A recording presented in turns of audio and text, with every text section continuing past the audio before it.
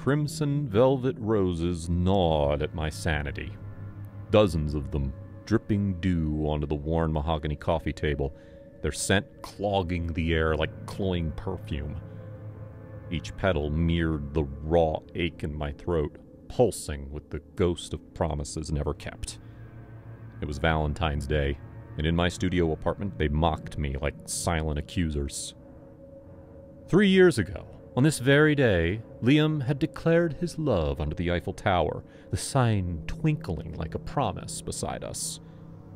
A year later, the roses withered as he ghosted me through a single text. "Maybe this year," I whispered, staring at the petals. A hollow laugh escaped, echoing in the emptiness. Of course, this year wouldn't be different. Hope, a flickering butterfly, took flight in my chest. Perhaps a delivery gone wrong. A surprise gift from a generous neighbor. But the man outside wasn't a neighbor. He was tall, gaunt, with eyes the color of storm clouds. A single crimson rose, its stem dripping black liquid, was tucked behind his ear. "Miss Evelyn Thorne?" His voice was a rough rasp, like sandpaper against bone. My breath hitched. "Yes?" "A delivery for you," he said, offering the rose. Something about him, the chilling glint in his eyes, sent a shiver down my spine.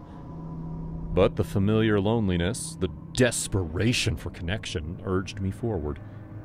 I reached for the rose, my fingers grazing the black ichor that stained its stem.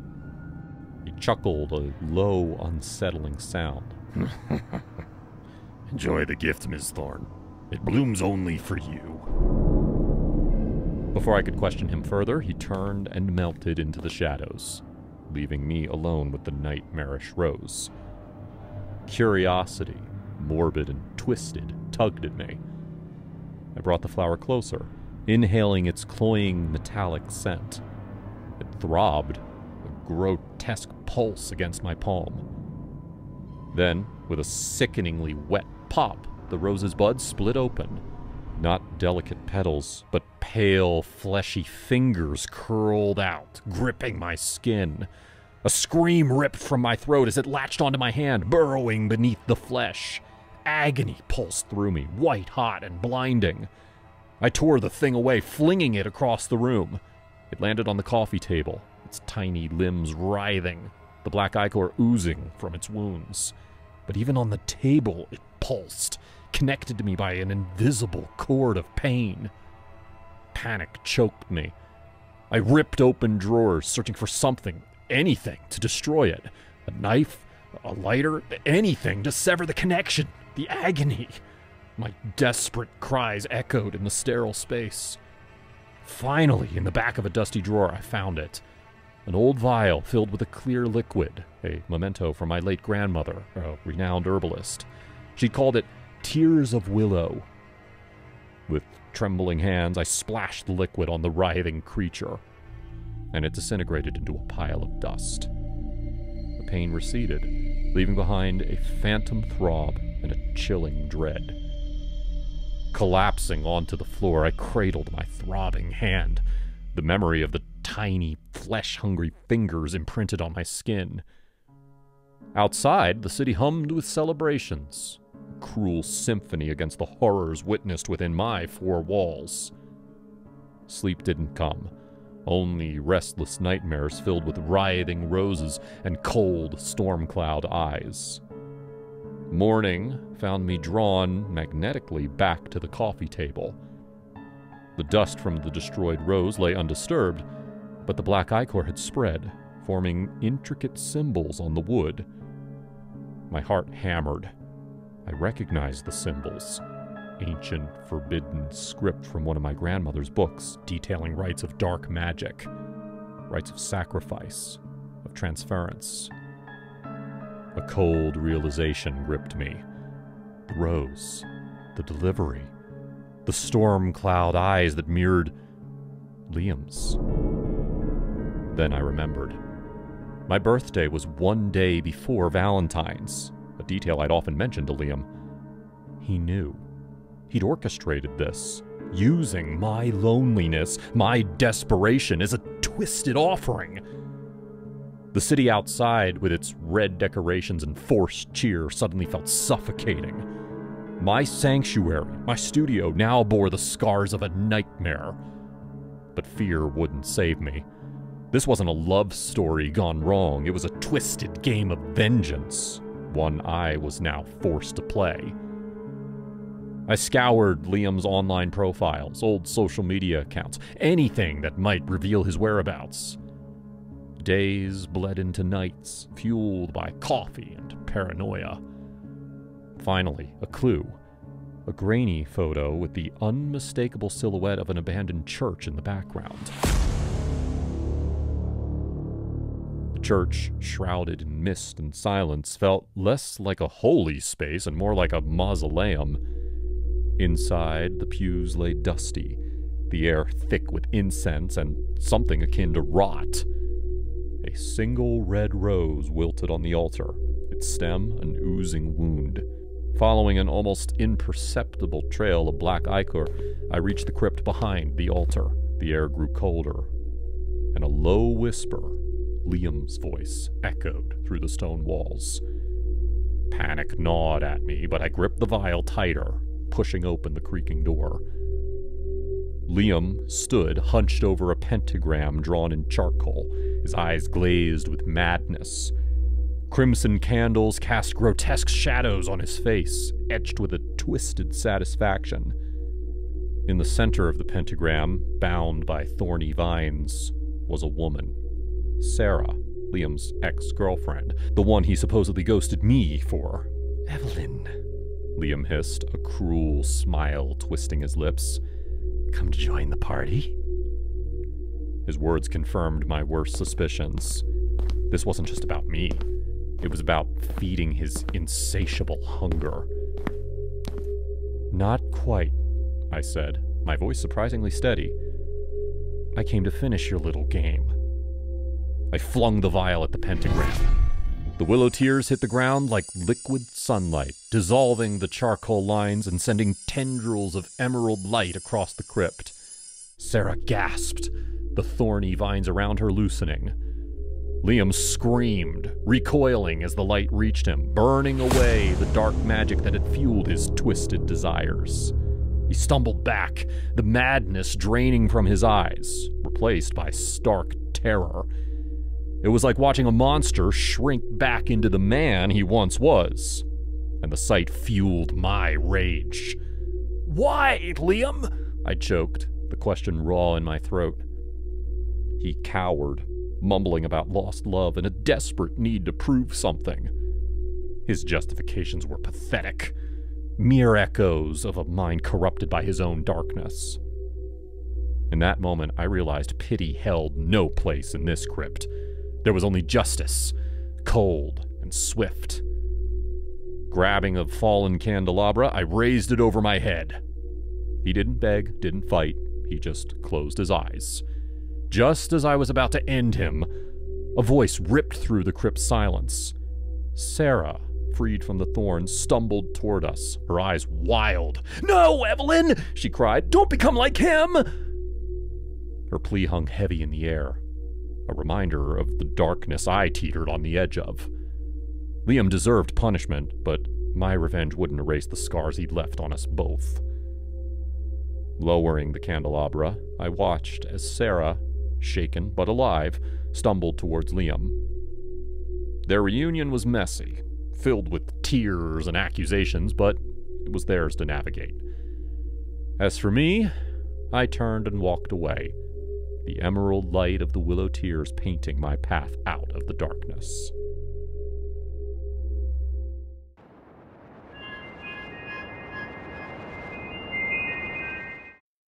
This story was submitted by one of the subscribers of our Broccoli fam, Jacqueline. Special thanks to her for sharing her story. Kudos to her for being an awesome person and staying strong through all these years. When my ex-boyfriend Mike texted me to see if I'd be willing to come over and talk, I tried not to think much of it. We broke up 3 years ago, so I was curious to see what it was all about. maybe he wanted to catch up with me. Or things didn't work out with his ex-wife, who he went back to when he broke it off with me. Mike and I met in high school and dated on and off since then. So we've known each other for about 20 years and spent 11 years in a relationship. During one of the periods when we weren't together, he met Haley. They fell in love, got married, and had 2 kids. Unfortunately, Haley didn't turn out to be the most stable person, or mom, so Mike ended up leaving her. When they went to court, Haley lost custody of her kids because at the time she was deep in addiction. After he left her, Mike and I reconnected and picked things back up. When I came back into the picture, Mike's 2 kids were about 3 and 5 years old. He struggled to provide for them and be a present father, so I stepped in to help. It was my pleasure. I loved Mike, so loving and caring for his kids was easy. For 6 years, I helped raise those 2 kids. I made sure they had nice clothes to wear to school, packed their lunches, helped with their homework, comforted them when they had nightmares, and tried to show up for them as I could. When their mom learned that I stepped up when she couldn't, she began sending me these horrible, hateful messages. She went as far as to threaten my life for raising her kids. Mike told me not to worry about her and that she wouldn't bother us per court order. Haley posed no issue for us until 3 years ago when Mike decided to get back together with her so his kids could have their real mom back. It broke my heart for him to leave, but I guess I can understand that he wanted to reunite his kids with their biological mom.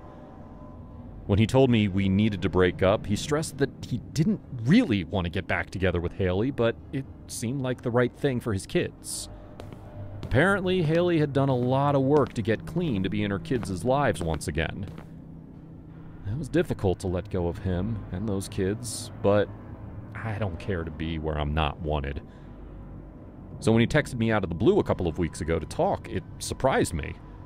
The last I'd heard, he was still with his ex, who despised me, so what could we have to talk about? Since we've known each other for so long, I agreed. I got ready for the day and headed over to his place. I walked up to his door and knocked. He opened the door with a sigh. "Hey, Jackie." "Mike," I responded. He invited me in and offered to sit at his kitchen table. "Any chance you have a cigarette to spare?" he asked. I checked my pack, and I, in fact, did not. I only had 2 left in the pack. "Would you mind if I ran to the corner store to get a new pack?" "Yeah, do what you need to do," he told me. I rushed out the door and walked to the store. I bought 2 packs and headed back. This time, I lightly knocked and opened the door myself. I walked into the kitchen to see Haley had joined Mike at the table. She glared at me like a lion hunting prey. "Well, well, well. If it isn't the woman who tried to replace me," Haley started. "Can we please not do this?" I said. Mike said, "Can you please sit down and talk with us?" "Absolutely not. Not with that unhinged bitch," I said, backing up. I started towards the door and almost made it when a hand reached into my hair and yanked me back. Haley wrapped her other arm around my neck and dragged me back into the kitchen. With one hand, I pulled her arm down, which had me in a chokehold so I could breathe, and I used my other to punch her in the face. She recoiled back at this blow. Before I could make it out, she grabbed my arm and with all her strength whipped me onto the couch. She straddled me and wrapped her hands around my throat, completely cutting off airflow. I struggled to breathe and tried to push her face to get her away from me, but she was stronger. The more I fought back, the tighter her grip got. I couldn't even think of Mike, who was just watching this all happen. He just sat back and watched as his deranged ex-wife was killing me. I genuinely thought that was it. I was going to die at the hands of a mother who was mad at me for stepping in when she was unfit. Just as I started to see black, I heard Mike say, "Let her go, Haley." Haley listened to his command, and air rushed back into my lungs. She climbed off me and spat on me as I lay there gasping for breath. She reached her hand into my pocket to grab my phone. "I'll give this back after you talk to us. don't want you recording me or anything," she sneered. They sat back down at the kitchen table and waited for me.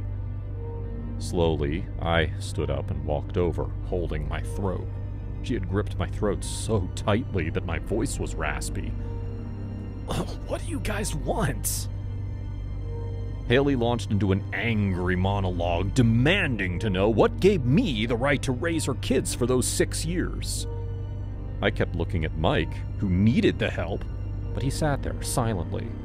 He let her choke me, and now he let her verbally rip me to shreds. I sat there for 40 minutes listening to her go on and on about how wrong it was for me to raise her kids instead of her. I urged her to see reason that I was merely helping Mike. It's not like I tried to file for custody of her kids. I just stepped in when they needed help. Haley kept interrupting me with her nonsense. Once she got it out of her system, I said, "Okay, can I go now?" The two nodded their heads, and Haley gave me back my phone. Before I left, I turned to Mike and said, "Do not contact me again." I shook my head at Haley and left. In the days following, dark bruises formed around my neck. I had to use foundation to try to cover them up for work so people wouldn't ask me what had happened. I expected that kind of behavior from Haley, but I was disturbed that Mike let her ambush me. He just stood there, watching her strangle me for at least 3 minutes. He watched me struggle to breathe, trying to push her off, and he could have stopped at any time. Why wait as long as he did? This is a man I've known since we were teenagers. I had loved him at one point, and he loved me. I trusted him enough to come over when he requested to talk. Just goes to show you never really know someone. If you want your story with your animated avatar to be featured on the channel, send an email to broccolianimations@gmail.com. On to the next story now.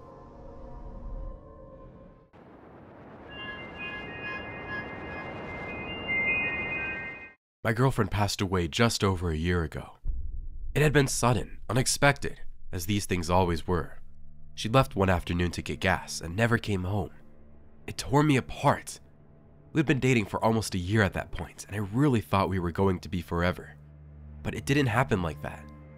Those dreams were crushed in a heartbeat, in a crunch of metal and glass. It took me a long time to get past it. The silence, the absence in my heart. I felt guilty about moving on. I thought I would never be able to get past that part of my life, that I would be clinging onto these memories forever. But eventually, I realized that there was no point clutching on that grief. I had to let it go eventually. I got tired of coming home to an empty apartment. I got tired of the silent days and lonely nights. It wasn't healthy for me. Eventually, my friend suggested dating again. At first, I was against it. I felt like I would be betraying Alyssa by falling in love with someone else. But then, one night when I was feeling lost and a little bit lonely, I downloaded Hinge. I'd met Alyssa at a bar, so this was my first time using a dating app. I told myself there was no pressure. If I didn't hit it off with anyone, it wouldn't be the end of the world. I was used to being on my own. I set up a profile and then went to bed, leaving my phone on the table beside me. I didn't expect to receive any notifications, but when I woke up, I had one from Hinge. Rubbing the sleep from my eyes, I sat up in bed and pulled down my notification tab. Alyssa liked you. Match to continue the conversation. I swallowed back the lump in my throat, staring down at the name. Alyssa. Was that just a coincidence? Or was fate playing a cruel trick on me? A strange feeling welled up my throat, and I swiped away the notification, putting my phone back down. Maybe this was a bad idea after all. I climbed out of bed and slipped into the bathroom, taking a hot shower to wash away that unpleasant feeling that had risen inside me. What were the odds that a girl called Alyssa was the first person to like my profile? Fate was cruel indeed. I toweled off and went downstairs to grab some breakfast. I was halfway down the landing when my phone pinged from the other room. I hesitated. It was probably nothing, but something compelled me to turn around and go check it. I jogged back to my room. The air inside was cold, like I had left the window open, even though they were all closed. I shivered. My phone was laying face down on the table where I had left it. When I turned it over, a message flashed up from Hinge. Alyssa sent you a message. I frowned. I didn't think users can message you unless you matched. Was I mistaken? Or was it some kind of glitch? Despite the uneasy tremble in my heart, I opened the app to see who this Alyssa was. When I clicked on her profile, I almost dropped the phone. My fingers shook. The picture attached to the profile was Alyssa, my Alyssa, who had passed away in a car accident over a year ago. The photo was one I had never seen before, taken in a semi-dark room, but there was no doubt it was her. I still saw those soft brown eyes and high cheekbones in my dreams. Was someone playing a cruel prank on me? Did someone think it was funny to impersonate my dead girlfriend on a dating site? Some people had horrible, twisted minds. I opened up the chat box. Hey Mark, did you miss me? My gut wrenched sharply as I typed out a reply. Whoever this is, leave me the hell alone. This isn't funny. You're sick. An ellipsis appeared under Alyssa's name, indicating she was typing on the other end. If this was one of my friends, I was going to find out which one and give them a piece of my mind. This was a horrible thing to do. What are you talking about? It's me, Alyssa. Don't tell me you forgot about me already. I was caught between wanting to shout and wanting to cry. Alyssa died over a year ago. Whoever this is, you need to stop. There was a long pause between the next message, and I felt my knees wobble when it came. I'm not dead. With a hard, trembling breath, I closed the app and tossed the phone onto the bed, clutching my head in my hands. What the hell? Who would do something like this? Why would they do something like this? To mess with me? My phone pinged, but I ignored it. I decided I would delete the app later and forget any of this happened. For now, I needed to get something in my stomach before I threw up. I tried to forget about the app and the messages I had received, but it was on the back of my mind for the rest of the day. Who was behind the account? Why would they be messing with me like this? It didn't make sense. It had to be one of my friends. They were the only ones who knew I'd made a Hinge account. I hadn't checked my phone since that morning, and when I went upstairs to grab it, I had over 10 new notifications, all messages from Alyssa. I gritted my teeth, pulling up the chat. Mark, are you there? I'm sorry if I upset you. I thought you would be happy to hear from me again. It's been so long, Mark.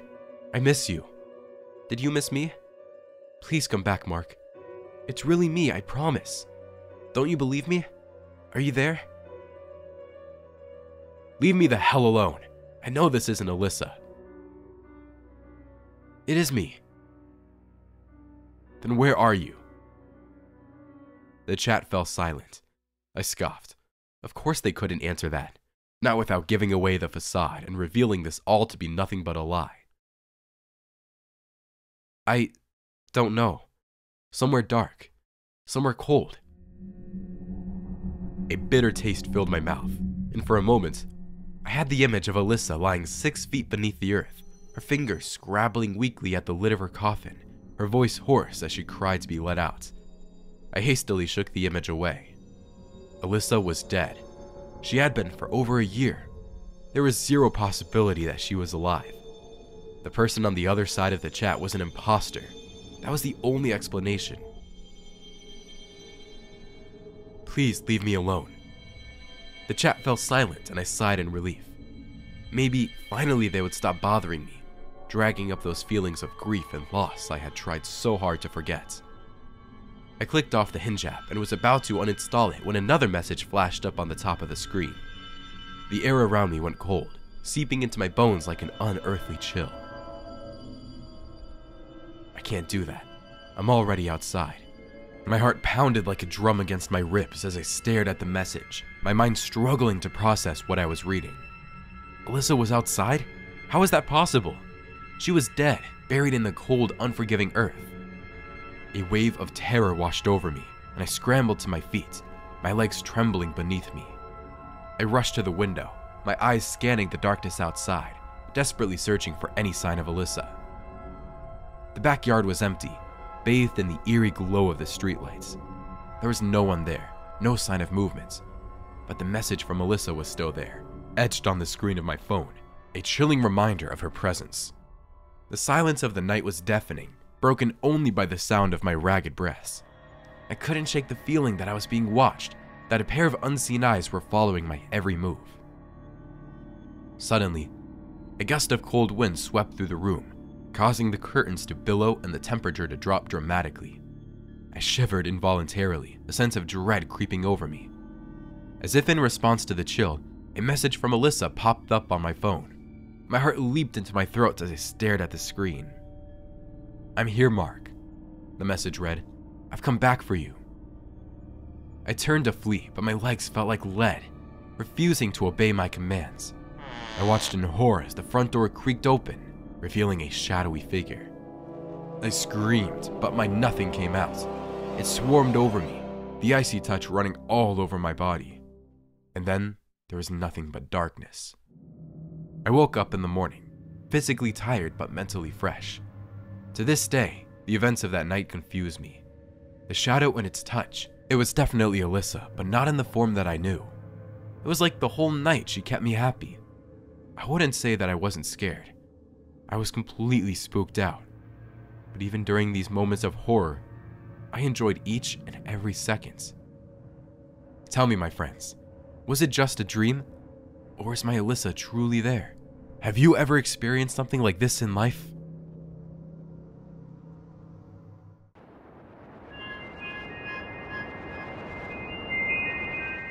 February was one of the worst months for several reasons. It was right in the middle of winter and spring, and the weather could be unpredictable. Sunny one day, rainy and foggy the next, making it impossible to prepare for. It was the shortest month, which always threw me off for not adhering to the usual 30-31 days. People spent the whole month commercializing and celebrating Valentine's Day, which itself was a load of rubbish, especially for a teenage boy like me. And finally, it was the month my sister drowned 4 years ago. She'd been swimming with her boyfriend in the local river in late February when the weather had turned warm, and somehow, the current had dragged her under. An unfortunate accident, everyone called it.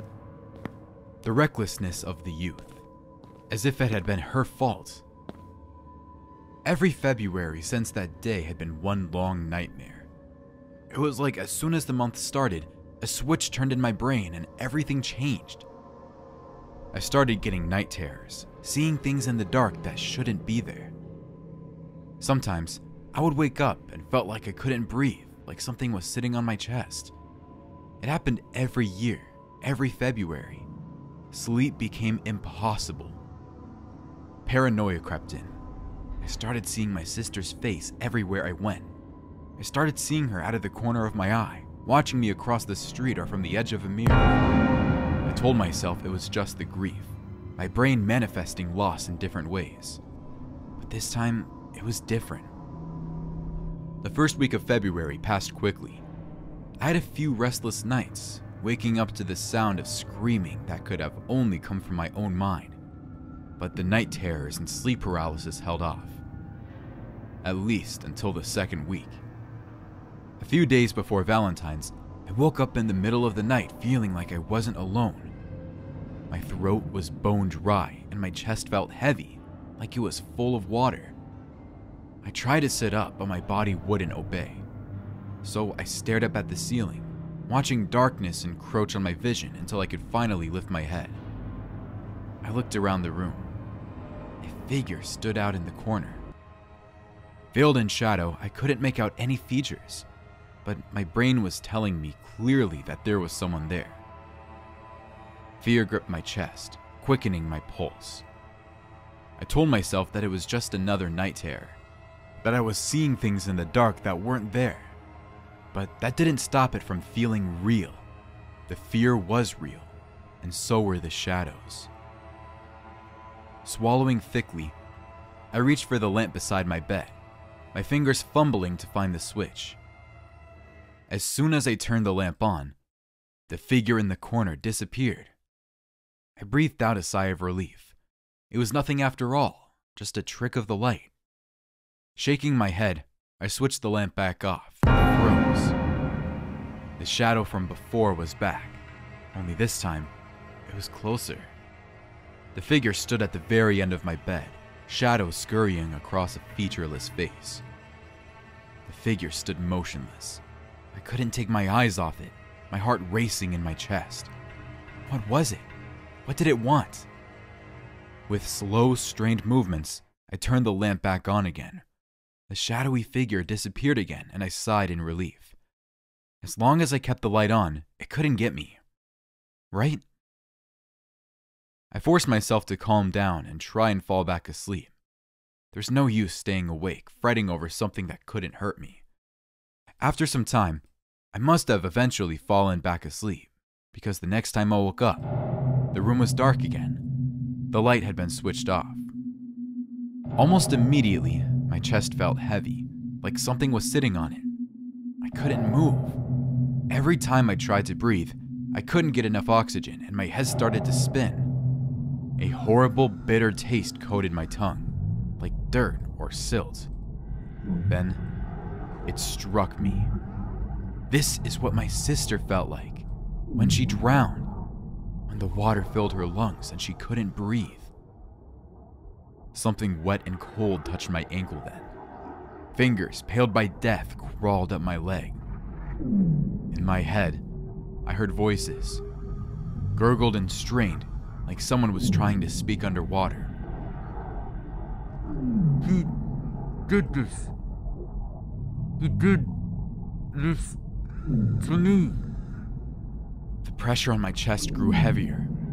Hands tightened around my ankles, and all of a sudden, I felt like I was being dragged underwater, my whole body going cold and numb in shock. This had to be a dream. This couldn't be real. He did this. That wet, gurgling voice whispered in my ear, icy breath touching my neck. Alice? Is that you? I whispered, the words choking in my throat as I clawed against the darkness that smothered me. Alice? He did this to me. You have to tell them. I tried to look for her, but all I could see was pitch darkness. Somewhere in the distance, I heard water crashing against rocks, a distant gurgling scream. I knew I was dreaming, but everything felt so real. Alice, where are you? He killed me. I sat up with a gasp, shaking and covered in sweat. The lamp in my room was still on. I was alone. No shadows, no water, no Alice. Just my own thudding heart and panting breaths. A dream after all.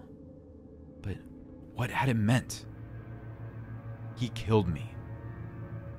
That had been Alice's voice, the voice I heard every February in my dreams. But this time, it felt different, like she had really been speaking to me, warning me, desperate for me to know the truth, that her drowning hadn't been an accident after all.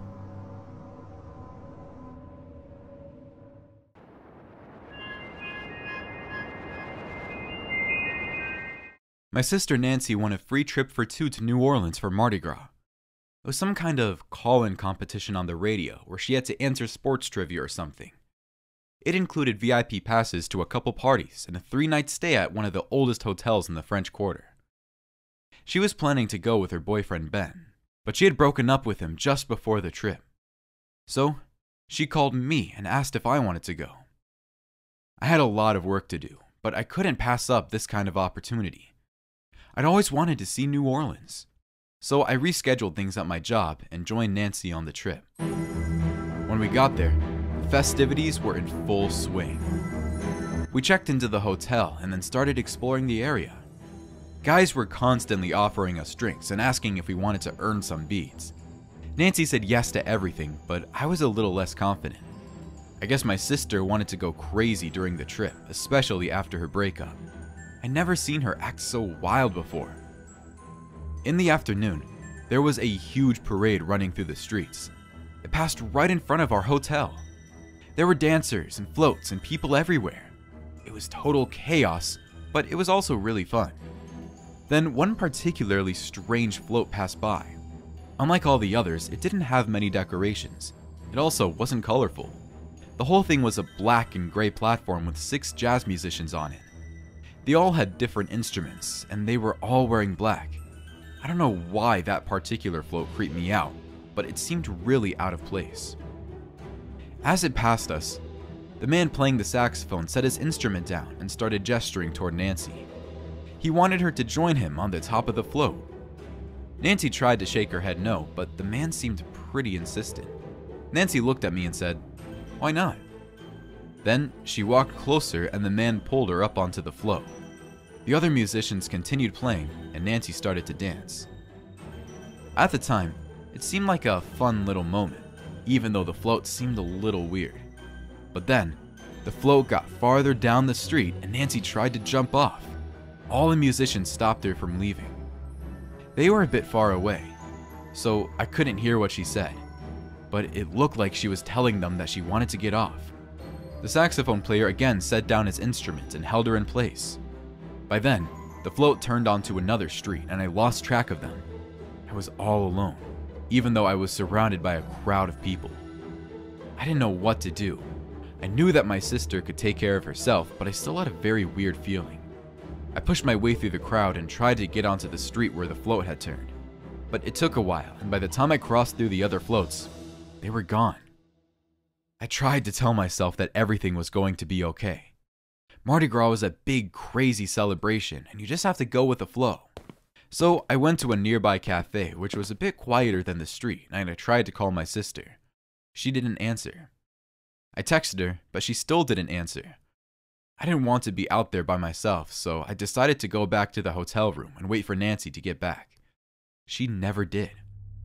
The party continued on the street for the rest of the day and into the night, and Nancy still hadn't returned.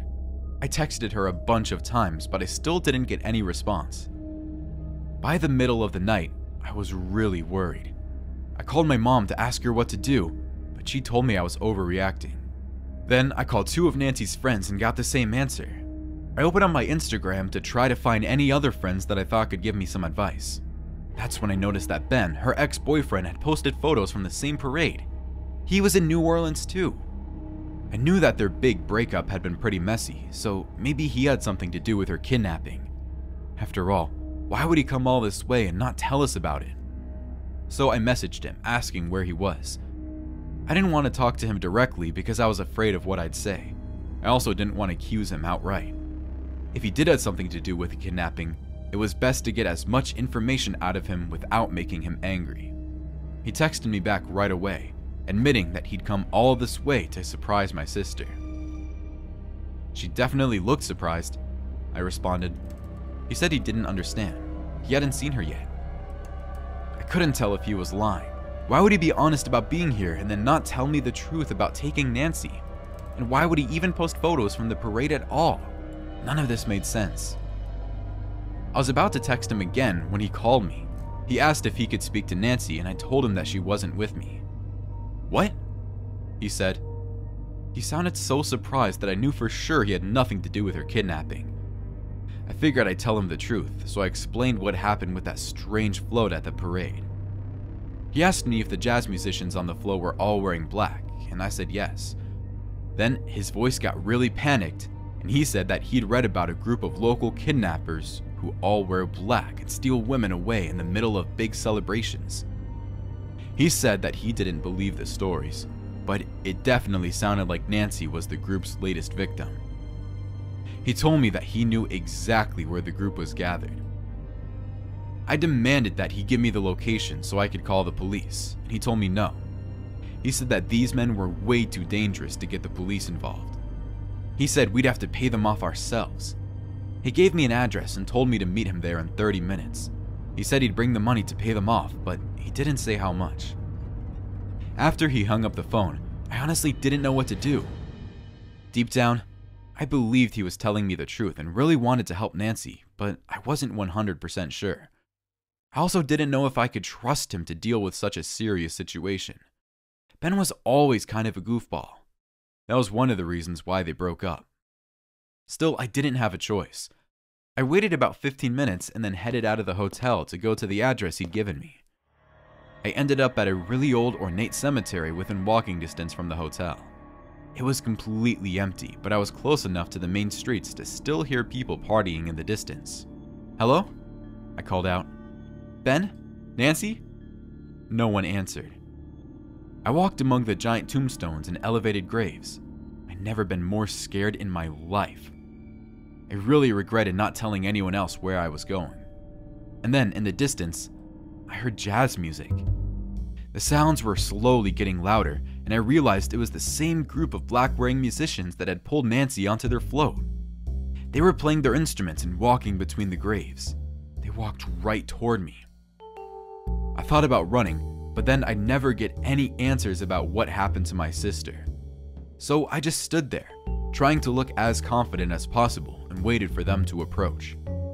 Finally, they stopped right in front of me, still playing their music, and the saxophone player tossed 2 small objects at my feet. They all turned to me and walked back into the distance, their music fading away. I looked down at the ground and almost threw up.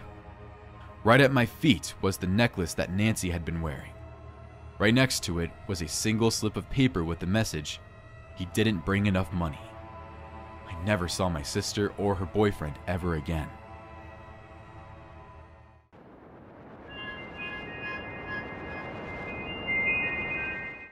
I met Adam while working the late shift at the police station. It was a Friday night, and I was in charge of manning the jail cells where we put those arrested for DUIs, disorderly conduct, prostitution, and those types of situations. The one where they're behind bars until one night when someone bails them out. My shift started at 10 p.m. By the time I reached the desk, there were already a few people who got caught. In the woman's cell was a single woman with a tight red dress, messy hair, and smeared makeup. I'd seen her before, so she took her usual seat and waited patiently for someone to bail her out. In the men's cell, there were 2 men. One must have been a bodybuilder or something. He was massive and covered in tattoos. The other guy hugged his knees in the corner opposite the big man. He was scrawny and clearly had never been incarcerated before, so he sat shaking like a leaf, watching the big man closely. The big man paid him no mind and conversed with the other guard about the Kansas City Chiefs season. I wondered if the scrawny guy got caught with the woman in the red dress, and that's how he ended up here. "We got another one for you boys," said an officer walking in with a man dressed in all gray. I spoke up. "What did he do?" Rambling nonsense, crazy stuff to an old man at the bar. The old man thought he was insane, so he called 911. But when we took him for a psych evaluation, he passed. They said he seemed a very sound mind, and they wondered if it was that old man who was causing issues. "So why do we have to hold him?" I asked. "They still got him on disorderly conduct." The man in gray looked between the 2 of us and shrugged. "Honestly, I have nowhere else to go, so I'm not complaining," he said. The officer led him to the men's cell, took off his handcuffs, and locked him in. "Hey, big man." The man in gray smiled at his cellmate.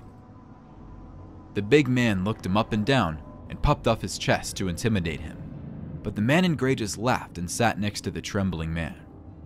I had never seen someone dressed like this man. He wore a long gray tunic and gray pants, all linen. The tunic buttons on the far right side of his chest, and looked like what someone would wear in a Star Wars movie. He was pale and his hair was greasy. "What's your name?" He looked at me. I looked at my fellow officer and back at that man. "Yeah, you. What's your name?" "I'm Adam." "Tom." He continued to talk to me. He asked me questions about how long I'd been a cop and what had caused me to pursue this track. Honestly, he seemed very friendly and all there.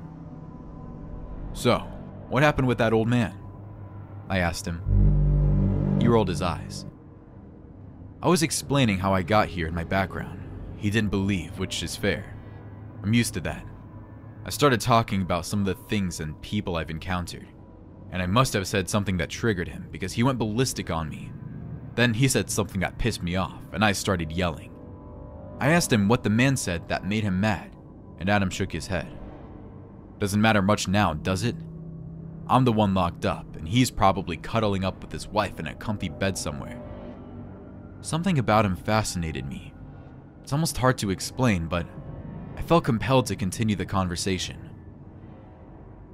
How did you get here?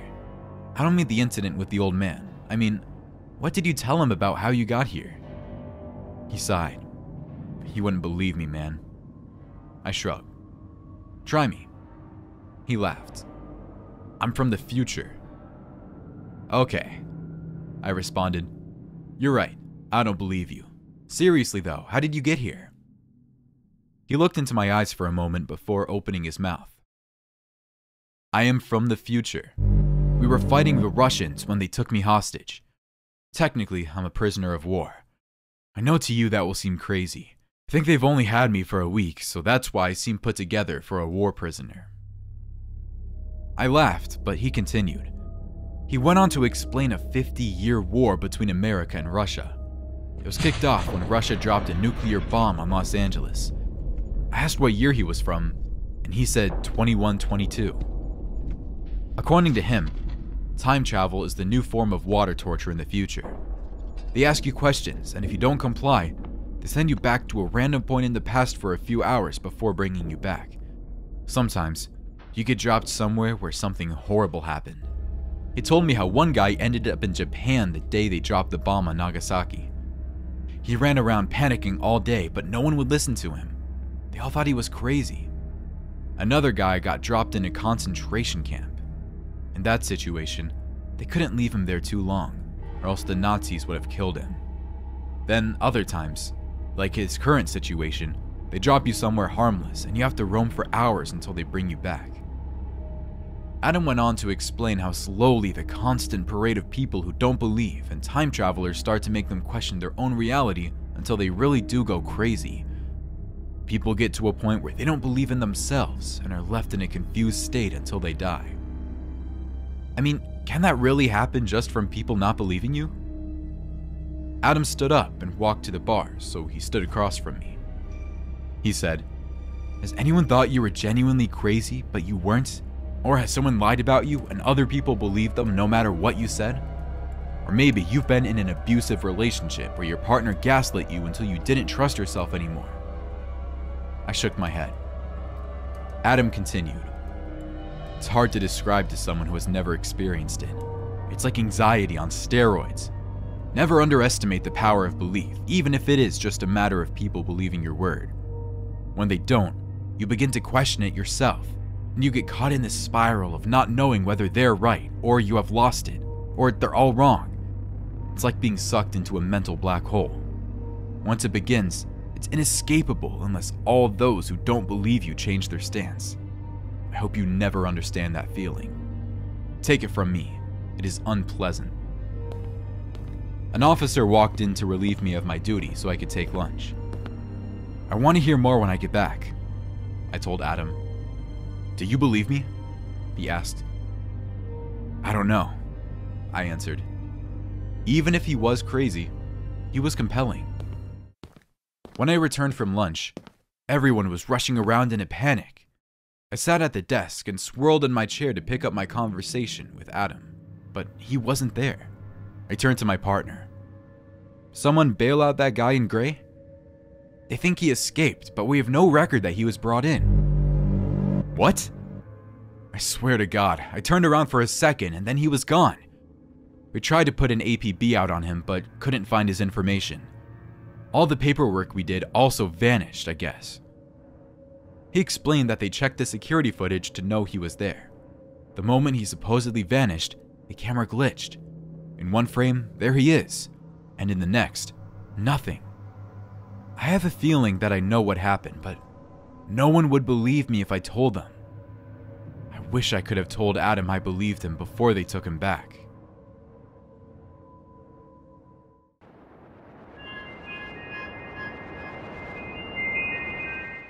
My sister Sally was staying at my apartment for a few days while her husband Benjamin was on a business trip. They'd only been married for less than a year, so she missed him a lot. I tried to cheer her up, but she kept thinking about Benjamin.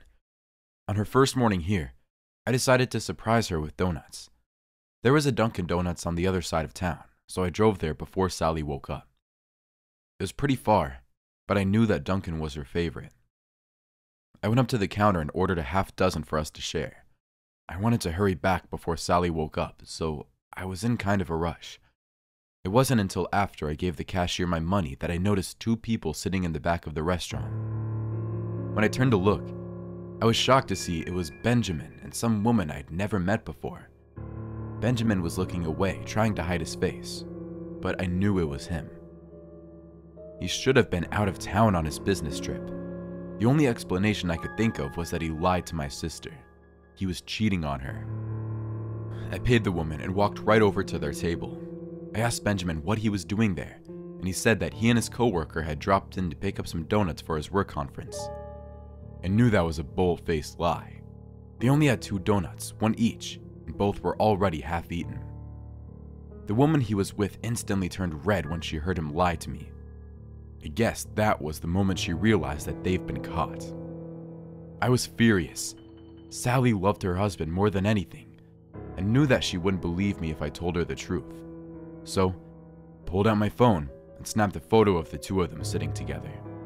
I didn't say anything else. I turned around and walked back to the counter, where my box of donuts was waiting for me. I grabbed them and hurried out of the restaurant. Benjamin shouted, "Wait!" as I left, but I didn't stop. I got into my car and just sat there for a long moment, trying to collect my thoughts. I knew that as soon as I got back home, I'd have to break the news to Sally, but I really didn't want to do that.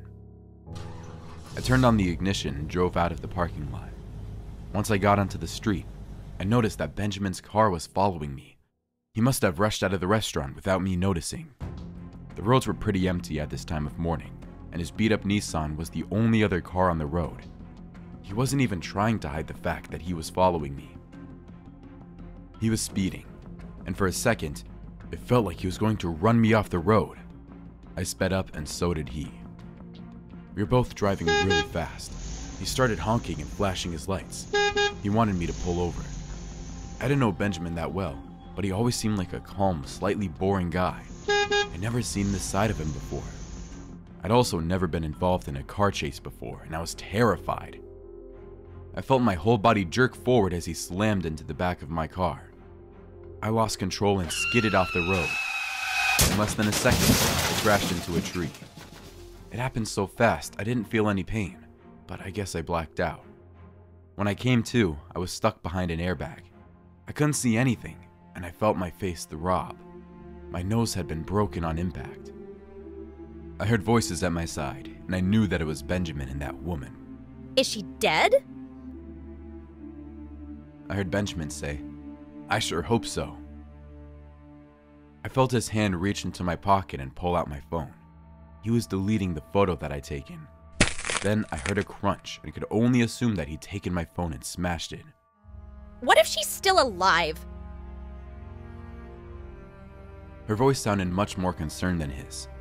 I couldn't tell if she was upset about what they'd done or just about the possibility of getting caught. Then, I heard him comfort her and say that he'd handle the situation. After that, I felt Benjamin's hands grab my arm as he tried to pull me out of the wreckage. I was aching all over, and I knew I didn't have the strength to fight him off. The only thing I could do was pretend to be dead as he pulled me out of the wreckage and then try to run off before he could kill me. I felt excruciating pain all through my body as he pulled me out and threw me onto the ground. It took all my mental strength to keep my eyes closed and pretend that I was already dead. I laid on the ground completely motionless as Benjamin told the woman that he'd be right back. He needed to get a rock. Now, I could hear the woman starting to cry. She was muttering something to herself, but I couldn't make out the words. I knew that this was my only chance to escape. Moving as fast as I could, I pushed myself off the ground and started limping back toward the road. Thankfully, the woman didn't try to grab me, but she screamed and got Benjamin's attention. I looked over my shoulder and saw him racing toward me as I sped up. There was a pretty steep incline along the edge of the road, and it was hard for me to keep going. One of my ankles was probably broken. Just as I reached the asphalt, Benjamin grabbed me by the shoulders and pulled me back. I toppled down the incline and landed painfully on my broken ankle. I was in so much pain I could barely breathe. Benjamin stood over me and asked, "Why do you have to take that photo?" I tried to beg him to let me go, but no words came out. I tasted blood filling my mouth. "Don't move," he said. "It'll be easier that way." I watched in horror as he picked up a rock and raised it over his head. He was going to drop it right on my face. It was huge. It would have killed me instantly. I lost all hope. I knew that these were my last moments on Earth. But before he could do it, the woman ran towards us and tackled Benjamin to the ground. The rock fell with a thud. "Let me do this," Benjamin shouted in her face. "If she lives, we're both going down." But people are watching? The woman said.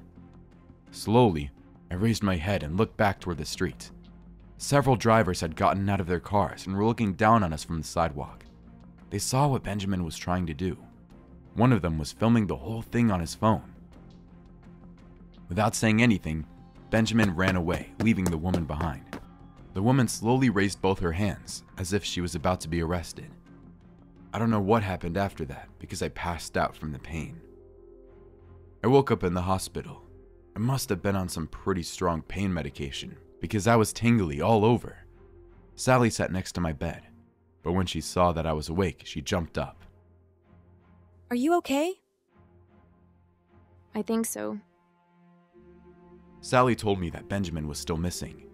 The police were looking for him, and it was only a matter of time before he was caught. The woman he was with had already been arrested. Then, Sally started crying and said she was so sorry that her husband had done this to me. I told her it wasn't her fault. Sally grabbed a paper bag and pulled out a single donut. Here. This will make you feel better. I was so happy to be alive. I ate that donut in seconds. It was the best donut I'd ever eaten.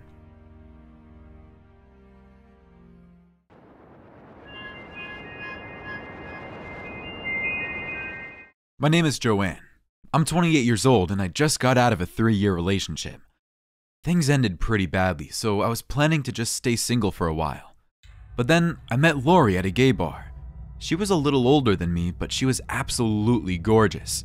We hit it off right away. After our second date, I knew that I was starting to have real feelings for her. I came out when I was a teenager, so I'd only ever dated women. But Lori came from a pretty religious family. She married a man named Tom, and they were together for 3 years before she finally told him that she was a lesbian. She said that I was her first real girlfriend, so she'd really like to take things slow. We'd been seeing each other for about a month when Valentine's rolled around. I wanted to make the day special. I was hoping that we'd finally take our relationship to the next level. So I sent flowers to the real estate office where she worked and made dinner reservations for her favorite Italian restaurant. Things went really well at first. We got to the restaurant and had an amazing meal. But as we were leaving, Joanne's mood completely changed. She looked terrified. She grabbed me by the arm and practically dragged me back to the car. When we got in the car, Joanne locked all the doors and then pointed toward the side of the parking lot. She was pointing toward a man standing alone near the side of the building. That's Tom, my ex-husband. What's he doing here? He's following us. She sounded so scared. She turned on the car and started driving, but there was something wrong. It took us both a second to realize that all 4 tires were flat. I opened the door to get a better look and saw that someone had slashed her tires. I looked over to where Tom had been standing, but he wasn't there anymore. I pulled out my phone to call the police, but Lori grabbed it from me. We don't have any time. Come on. Before I could argue, she raced out of the car and started running toward the street. The only thing I could do was follow her. We both ran as fast as we could. Lori kept looking over her shoulder to see if Tom was chasing us. If he was, we couldn't see him. Eventually, Lori turned onto a side street and I followed. I was starting to get pretty scared. I'd never seen Lori this upset before, and now we were on a dark residential street with no one nearby. It didn't seem safe. She led me toward a 2-story house at the end of the street. I thought she was going to knock on the door and ask for help, but instead, she pulled out a house key and rushed inside. I followed her in. Where are we? She explained that this was one of the houses that her real estate office was trying to sell. She thought this would be the safest place for us to wait. She locked the door behind her and told me to check the other locks. As I walked around the house, Lori explained that Tom had been following her all day. She'd spotted him outside her office and then again at an open house. He said he wanted to get back together with her, but she told him no. She worried that he was turning violent, and with her car's tires slashed, she was right. When I finished checking all the locks, I got back to the living room and gave Lori a big hug. I absolutely hated that we were stuck in a situation like this. I was scared, but I couldn't imagine how scared she must have felt.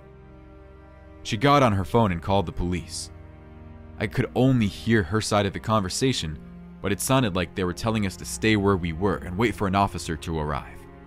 She ended the call and then assured me that everything was going to be okay.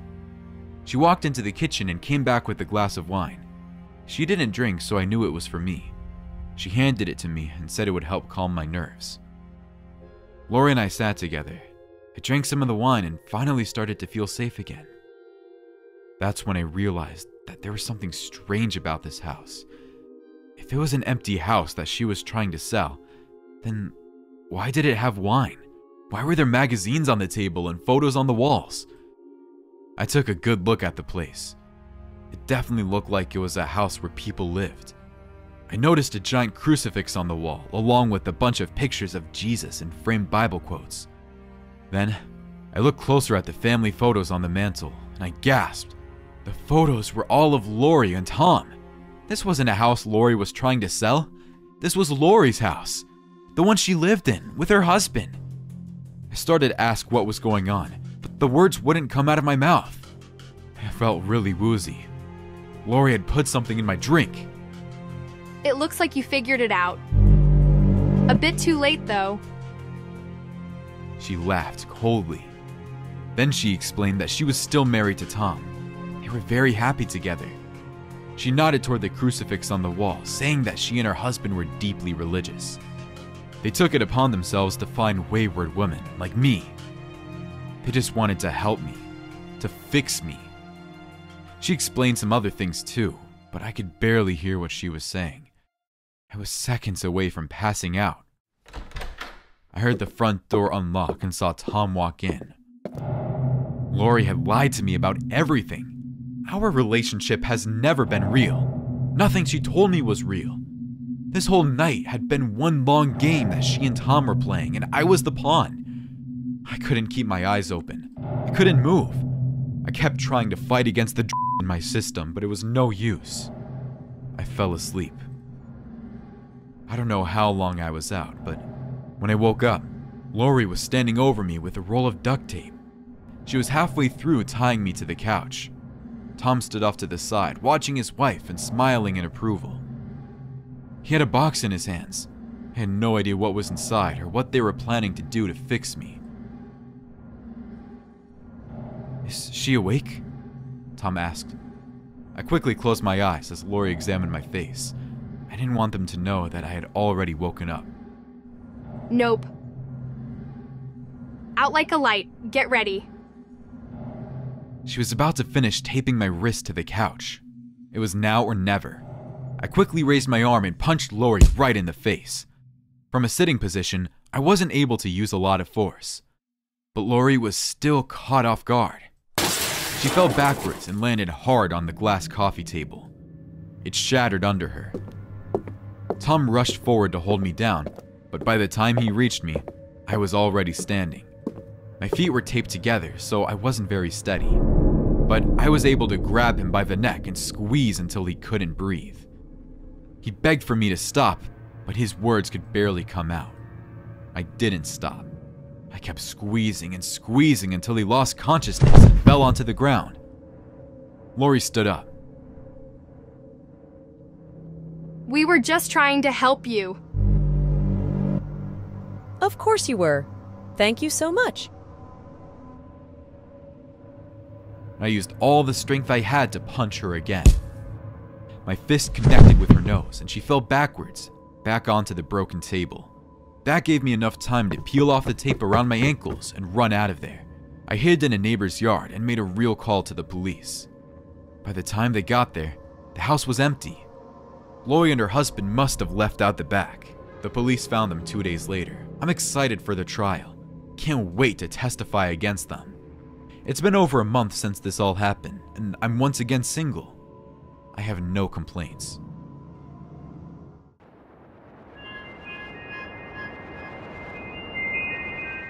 My dad's parents died when I was really little, so I barely remember them. They were both extremely religious, though. I remember their house being kind of depressing, with big pictures of Jesus on the walls. Honestly, I hadn't thought about them in years, especially since I was so close to my mom's parents. My dad died last year in a car accident. It came as a huge surprise. My brother Jared and I drove back to our hometown to help Mom with the funeral. Honestly, it was pretty tough. Mom could barely function without Dad around. The funeral was a small affair, but it was nice to see so many of my dad's work friends show up to pay their respects. Dad was a pretty solitary person, but people liked him a lot. I delivered the eulogy.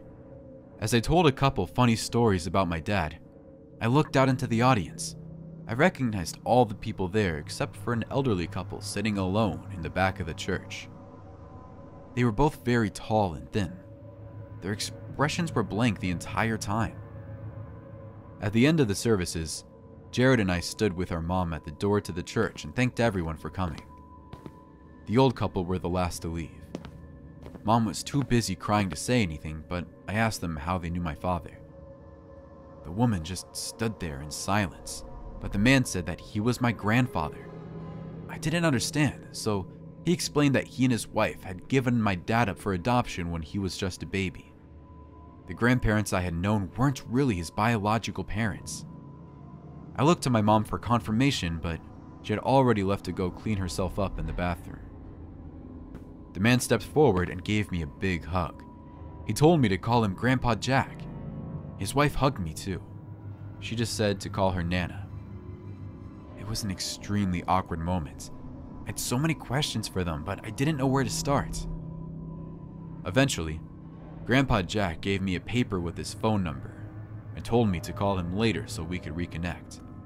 Then they both left. Jared and I were completely shocked. When Mom came back, we asked her if she'd known that Dad was adopted. She said yes, but she didn't give us any other information. We went back to Mom's house and ate some of the food that her neighbors had dropped off. The next day, Jared asked me if I wanted to call our grandparents and meet them for lunch. We had a lot of other things to worry about, but my curiosity got the best of me. I called the number and Grandpa Jack invited us both over to his house for dinner. I asked Mom if that was okay, and she said yes. She wanted some alone time anyway. A few hours later, Jared and I pulled up to an extremely nice house on the outskirts of the city. It was basically a mansion, 2 stories with a giant yard and a big fountain in the front. Growing up, Jared and I didn't have a lot. We weren't poor or anything, but we knew that our parents sometimes struggled to provide for us. Honestly, it made me mad to know that we had such rich grandparents living in the same city who didn't do anything to help us.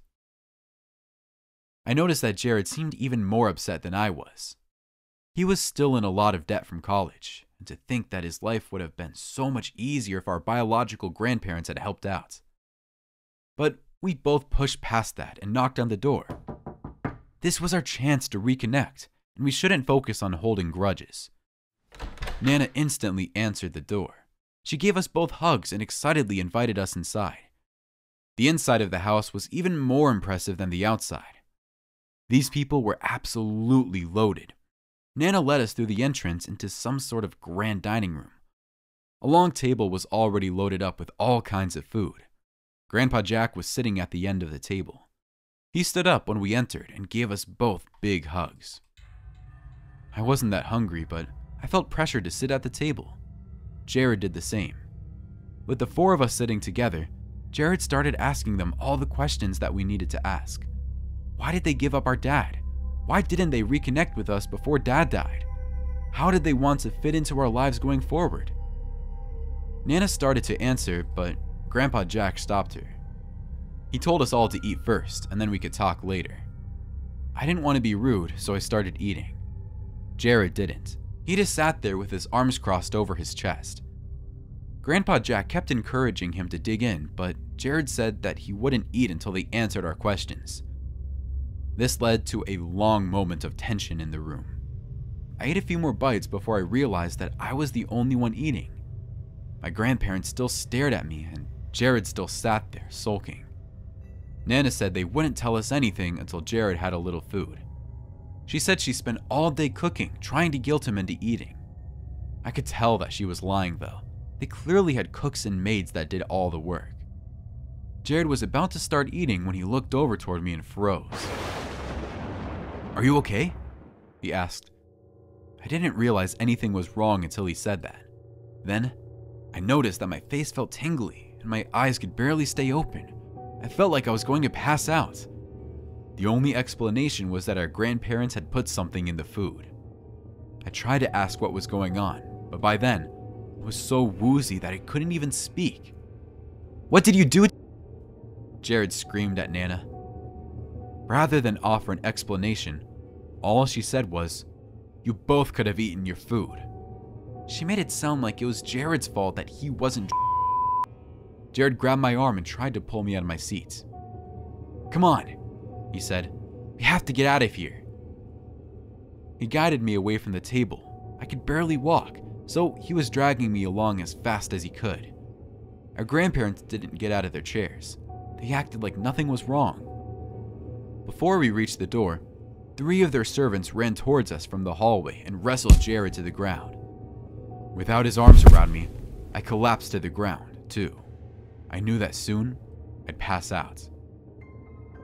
With my eyes barely open, I watched as the servant kicked Jared until he stopped struggling. Grandpa Jack slowly walked towards us. He stood over me, looking down. He had a dark smile on his face. "I'm sorry things had to get violent," he said. "You see, your grandmother is very sick. She needs a kidney transplant from a blood relative. Please don't take it personally. Only one of you." He said something else too, but by that point, I had already passed out. When I finally woke up, I was sitting in my car on the side of the road. Jared sat next to me, but he hadn't woken up yet. I shook him awake. He was covered in cuts and bruises, and he looked extremely pale. I asked if he was okay, and it took him a second to respond. "I don't feel right," he said. Slowly, he pulled up his shirt to reveal a long surgical scar on the side of his torso. Our grandparents had taken his kidney. I drove him straight to the hospital, where the doctor said that he'd be fine with just one kidney. She asked us what happened, and when we told her the whole story, she couldn't believe it. She called the police to report the organ theft, but they didn't do anything. Apparently, our grandparents have a lot of connections in the town, so no one is willing to investigate. We haven't heard from our grandparents since then. I guess they got what they wanted. Right now, we're just taking care of Mom and trying to move on with our lives. She's the only real family we have.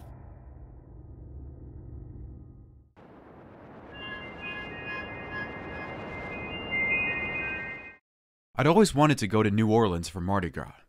I'd seen videos of the crazy celebrations they have down there, and it seemed like such a cool experience. I never really had enough money to go though, so it was always just a dream.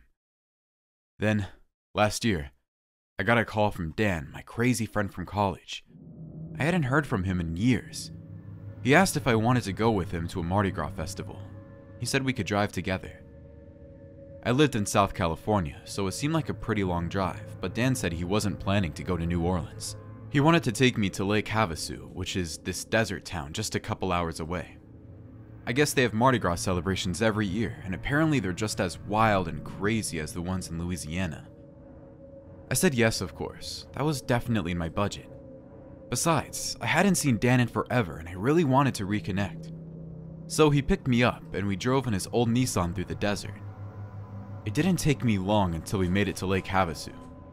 He'd gotten us a pretty cheap hotel near the lake, close to restaurants and clubs, and a dock where we could rent jet skis. You say I make you nervous, a tragedy. It was the day before the big celebration, but a huge party was already going on at our hotel pool. The pool overlooked the lake, and there were at least 50 people swimming and dancing and doing the kind of stuff you'd see on Girls Gone Wild. It was intense. As the night wore on, I lost track of Dan in the crowd. I guess I drank too much because I ended up passed out near the pool. When I woke up the next day, I was back in my hotel room lying on the carpet. The sheets were tangled around me and my skin was sticky all over. I assumed it was vomit from all the alcohol, but when I looked down at my hands, I saw that both my hands were stained red. I was covered in blood. Even though I was still woozy and hungover, I jumped up and started freaking out. I looked all around the hotel room to find Dan, but he wasn't there. Then I heard the toilet flush and Dan casually walked out of the bathroom. He smiled at me and said, "You owe me big time." I demanded to know what had happened last night. He casually sat on the couch and then motioned for me to join him. When I did, he told me all about the night before. He said that I'd gotten completely wasted and ran off with some girl down the beach. I stole some guy's boat to impress her, but then I couldn't get it started. She was pretty drunk too. While she was trying to figure out the engine, she got really close to the boat propellers. When I started the engine, the blades of the propellers caught onto her hair and pulled her under. In seconds, the girl was chopped to bits. I didn't say anything for a long moment. I thought he was joking. He was telling me this disgusting story in the most laid-back, casual way possible. He had to be messing with me. But then he pulled out his phone and showed me pictures he'd taken of body parts floating in the water. I instantly threw up. Dan laughed. "Dude," he said, "you really can't handle your liquor. This had nothing to do with alcohol. Someone died. I killed someone and I don't remember." He patted me on the back and assured me that he took care of it.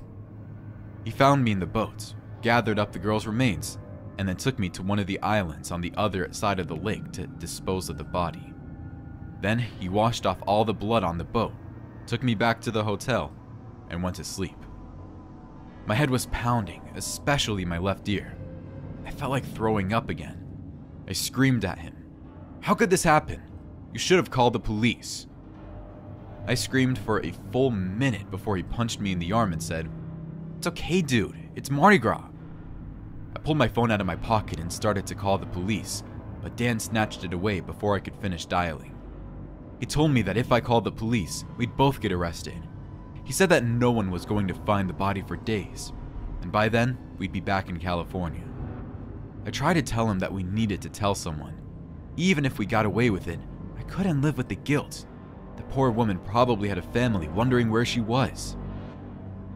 "You'll either feel guilty in prison or feel guilty as a free man," he told me. "I think the second option's better." Then he laughed, like this was just some wacky party story. I didn't know what to do. I walked into the bathroom and took a shower. When I came back out, Dan had already shoved my blood-stained blankets into my suitcase so we could dispose of them later. He looked up at me and said, "I think you should go down to the dock to see if you can remember anything from last night. I'll wait here." I agreed. I needed to sort through my thoughts. I passed by the pool where I'd first gotten drunk. Even though it was still early in the morning, there were a bunch of people swimming and drinking. I kept my head down and walked toward the lake. Thankfully, there were less people along the water. I tried to remember anything from the night before, but I couldn't.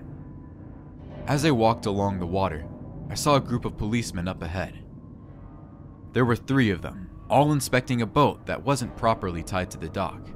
That must have been where the accident happened. I walked closer. I needed to see for myself. One of the policemen shouted for me to back up. I was too close to the scene of the crime. I backed up a little bit, but I was still close enough to have a look. There didn't seem to be any blood on the boat, but I saw the policeman shoving something into a clear evidence baggie. It was a small silver earring. I recognized it as one of Dan's earrings. He was wearing them from the night before. Horrified, I realized that the boat was probably filled with evidence that we'd left behind. "Back away," the cop said again. I turned around and hurried away from the scene. I was suddenly really aware that my left ear was still throbbing. I touched up to it and felt something strange. I was wearing an earring, which was impossible because my ears weren't even pierced.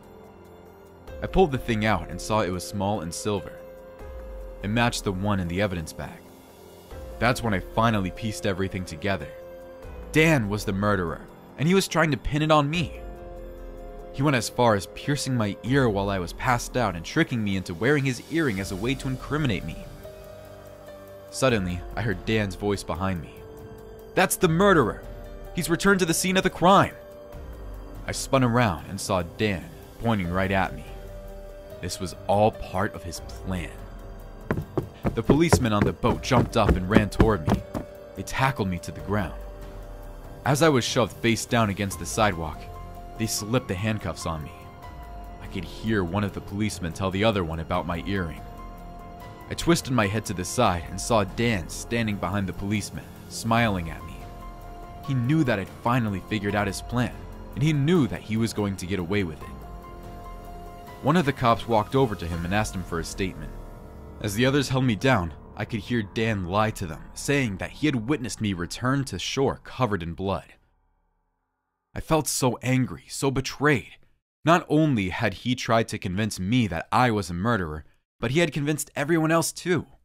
And then, the policeman told him something that I'll always remember. "Thank you, sir. It's always better to have an eyewitness instead of just some security camera footage." The cop pointed toward a security camera fastened to the tree right over his head. It was pointing directly toward us, recording everything. And judging by the angle, it had recorded everything that Dan had done the night before. Dan's in prison now. I've moved on with my life. And I will never, ever celebrate Mardi Gras again.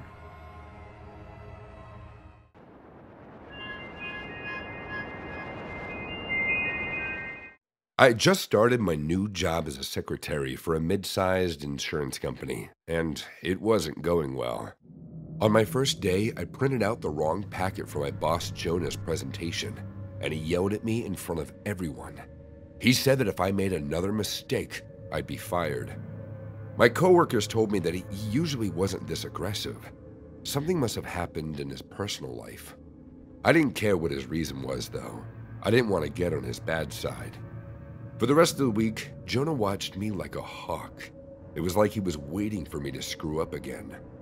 I needed to do something to get on his good side. I noticed that he often picked up Dunkin' Donuts for breakfast, so I decided that I'd go and pick up a dozen donuts for the office as a surprise. So, Friday morning, I got up early and headed to Dunkin' around 6:30. They had just opened, and everything was really fresh. I ordered a dozen, making sure I got a couple maple bars. Those are the ones that Jonah always ordered. The cashier was a young girl who seemed really nice. Her name tag said Hannah. She packed everything up and we talked for a little bit. I told her how stressed I was at my new job, and she commiserated with me. She talked about how she just got out of a pretty bad relationship with a married man, but her life was much better now. As she handed me the order, she noticed the work uniform I was wearing, and her face instantly dropped. That's where you work? It seemed like she knew something that I didn't, but when I asked her what was wrong, she handed me my donuts and told me not to worry. As I walked out of the restaurant, I saw Jonah pulling into the parking lot. I didn't want to ruin the surprise, so I ducked behind a car before he could see me. I watched him walk inside. Then I got in my car and drove straight to the office. Jonah ended up coming in an hour late. By then, most of the donuts had already been eaten, but I made sure to save one of the maple bars, just in case. For some reason, he seemed completely different. He was smiling and whistling to himself, like a huge weight had been lifted off his shoulders. The rest of the workday was pretty uneventful. My donut surprise didn't seem to impress Jonah at all, but he was still in a much better mood than before. He even thanked me when I gave him his mail. That night, I was watching the local news when I saw a report on a murder victim that had been found earlier in the day. They showed a picture of the girl, and it took me a second to recognize that it was Hannah, the girl from the donut shop. They said that her body had been found in a dumpster behind the restaurant. She had been murdered that morning, and the police had no leads. Whoever killed her had shut off the restaurant's security cameras. They were asking the public for any witnesses to come forward. I felt absolutely terrible. I might have been one of the last people to see her alive. I remember that Jonah was there too. Maybe he'd seen something. I thought about telling him that night, but I decided to wait until the morning. When I got to the office the next day, I could see Jonah was just as cheerful as he was the day before. It seemed like a good time to talk to him about Hannah, to see if he had any information that might be able to help the police. It was the two of us alone in his office. I asked him if he saw the news, and he said no. Then I admitted that I had seen him entering Dunkin' Donuts right after me. I asked him if he remembered the woman who was working there. His expression instantly went blank. He knew something about her murder. I tried to ask him what he knew, but he refused to tell me. Instead, he asked if I had talked to police yet. I shook my head no. I didn't have any specific information to give them, but maybe I had seen something important without realizing it. Jonah suggested that we both go to the police station together. I was glad that he seemed to be taking it as seriously as I did. He quickly got out of his chair and marched towards the elevators. I hurried to catch up. He said that we could both take our lunch early and we'd be back within the hour. He still wouldn't say what he knew about Hannah, though. We rode the elevator for a couple floors before I realized that Jonah had pushed the wrong button. We weren't heading to the ground floor. We were headed toward the roof. I asked him what was going on, and he said he just had a short errand to do first. He didn't say anything else. When the elevator door opened, he pulled me out onto the roof before I could push him away. By this point, I could see the insanity in his eyes. He was unhinged. He had just taken me to a place where no one could see or hear us. He reached back into the elevator and pushed all the buttons, so that if I tried to go back down, I'd have to wait a long time before the elevator reached us. Jonah looked around to make sure no one else was nearby, and then he finally came clean. He said he'd been seeing Hannah for months. That's why he went to Dunkin' Donuts. Even though he was married, he had fallen madly in love with Hannah. When she rejected him, he couldn't stand it, so he murdered her and disposed of the body. I was disgusted. What he was saying and how he was saying it. He was smiling. He was proud of himself. And as he talked, he slowly stepped closer to me. I had to back away from him. "What are you doing?" I asked.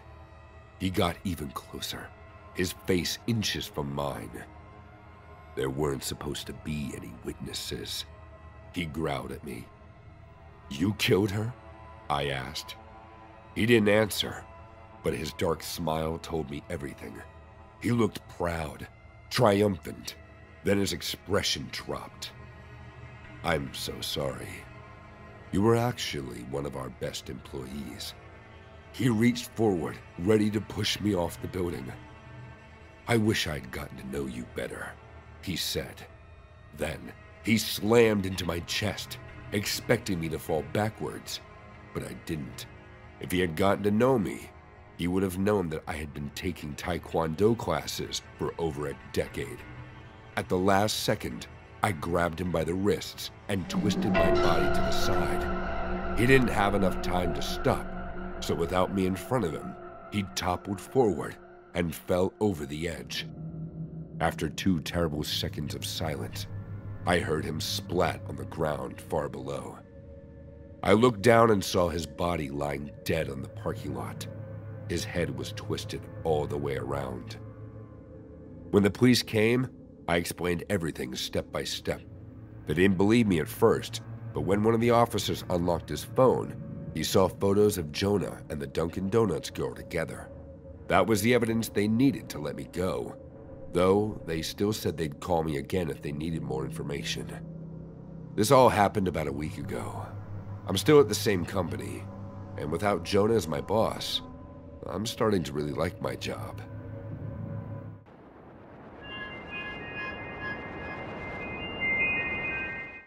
My name is Jesse. I have a huge family, and we always shower each other with gifts for all the holidays. I don't make a lot of money, so it's always difficult to find presents that aren't too expensive. The worst time of the year is February, because that's when 3 of my sisters and 2 of my nieces have their birthdays. I usually go shopping right after the holidays to try to find the best deals, but this year I had to work over Christmas vacation, so I didn't have time to shop until the end of January. By then, all the best deals were over. I had to think of a group present that wasn't too expensive, so I went online and found a brand new escape room in my town. It didn't have any reviews yet, but the pictures looked appropriately spooky, and most importantly, it was cheap. I reserved 6 spots for me and all the girls having birthdays. I texted everyone that I was planning a group present and asked which date would work best for everyone. We settled on the Saturday after Valentine's. I arrived at the escape room first and instantly had regrets. It was located inside a big, sketchy-looking warehouse on the outskirts of the city with no signage or clear entrance. I was about to text everyone to cancel when a van pulled up with the rest of my family. My oldest sister, Nancy, got out first. She seemed really impressed with the place, like it was intentionally run down. They all started walking towards the building, and I was the last one to enter. We ended up inside a dingy waiting room with fluorescent lights flickering from the ceiling. There were dark red stains on the wall that definitely looked like dried blood. No one was there to greet us. I was surprised that everyone else seemed excited to be there. I was the only one who felt uncomfortable with the whole situation. When I had seen the photos online, I thought that the escape room had great decorations to make it look dangerous and off-limits. I had no idea that there were no decorations. It was all just an old, dilapidated building. An old woman walked in, wearing a nurse's uniform. She silently handed each of us waivers that we had to sign, and then she walked out of the room. All my relatives signed the papers without even reading them, but I started scanning through mine. It said that the company wasn't responsible for death and dismemberment. I didn't like that. Before I could read the whole thing, Nancy nudged me and said that I should just sign it. These kinds of waivers were standard for escape rooms. I'd never been to a place like this, so I couldn't argue. I signed the waiver. Instantly, the nurse walked back into the room and silently snatched up all the signed contracts, and then she left again. We stood there for a bit until the door in the back of the room swung open by itself. Nancy walked in first, of course, but the rest of us followed. We ended up in a room that was so dark we couldn't see anything. Then the door shut behind us, and we were trapped inside. A single light bulb flickered on, and we could see that the only object in the room was a small box in the corner. Nancy excitedly ran over and opened it, but gasped when she saw what was inside. She pulled out a paper and read it to us. "One of you must die before you can leave." Then she pulled out the other object in the box, a revolver. It looked so realistic, but Nancy was holding it like it was just some toy. I begged her to put it down, but she just laughed and pointed it right at me. "Careful," she said, "or you'll be the one who gets shot." Everyone laughed at that. I was horrified that I was the only one taking this seriously. I know that escape rooms are supposed to trick you, but the danger of this place felt so real. Nancy could tell that I was nervous, so she pointed the wall at the gun and fired, just to show me that it wasn't a real gun. To her surprise, a huge gunshot erupted and the bullet thunked into the wall. That was when everyone started to scream. 2 of my sisters ran towards the door and tried to open it, but of course, we were locked inside. A voice came from an intercom saying that we had 50 minutes to escape. I screamed for them to open the door, but nothing happened. It wouldn't budge. Then, the light bulb went off again. We all stood there in darkness, trying to figure out what to do. This wasn't a real escape room. We were in danger, and we had no idea who had planned this or what exactly they wanted to happen. I demanded to know who had the gun, and Nancy said that she was still holding it. One of our other sisters suggested that we start feeling around the room if there was any other objects that could help us get out. I heard noises and footsteps as everyone got to work feeling along the walls and on the floor. After 5 minutes of that, we realized that there was nothing else in the room, just the gun.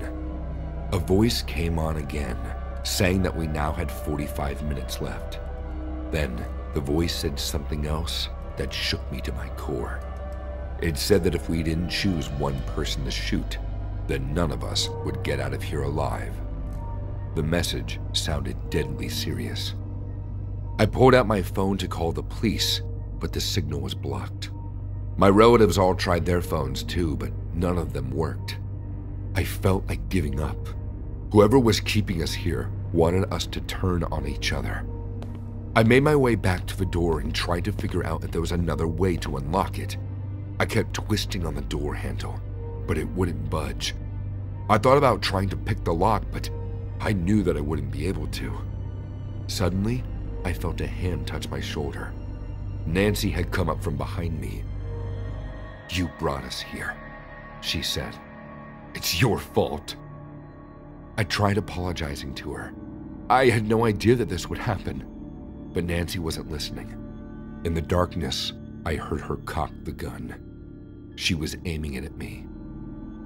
"Don't shoot," I begged.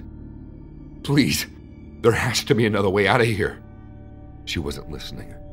I heard some sniffling and I knew that she was crying. I also knew that she was going to shoot me. I dove out of the way just as she fired the gun. The bullet barely missed me, but the blast left a huge hole in the door. Light streamed in from the lobby. I was able to reach through the hole and start breaking off more of the door until I could open up the door from the other side. We opened the door and all ran outside. Everyone was visibly shaken, and Nancy looked like she'd made the biggest mistake of her life. Tears were streaming down her face. "I'm so sorry," she said. I was too numb to be mad. And besides, we made it out of the room and nobody had gotten hurt.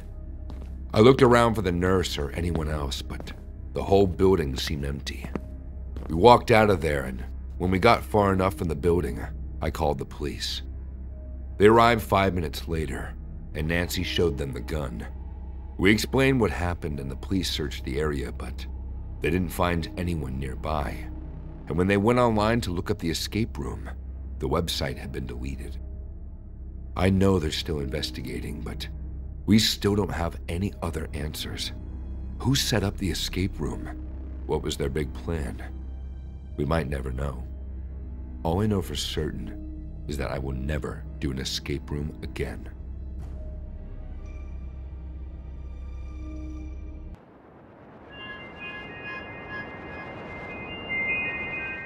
Every summer, my sister Greta and I visited our grandparents in Minnesota.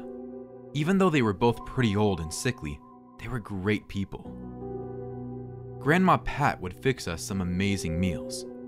Grandpa Nick would show off his garden, and both of them would always surprise us with little practical jokes, like water buckets balanced on the door, or fake body parts buried in our guest beds. Despite their health, they were both young at heart. That's why I was so happy when they decided to move to a retirement community in Florida. The weather would be better for them, and they'd have a lot more opportunities to be social and active. We didn't visit them last year because they were still moving in, but this summer, Greta and I decided to fly down there and stay for a whole week. When our grandparents picked us up at the airports, they looked like completely different people. They seemed so much healthier now, happy too. It was amazing how much they changed since we last saw them.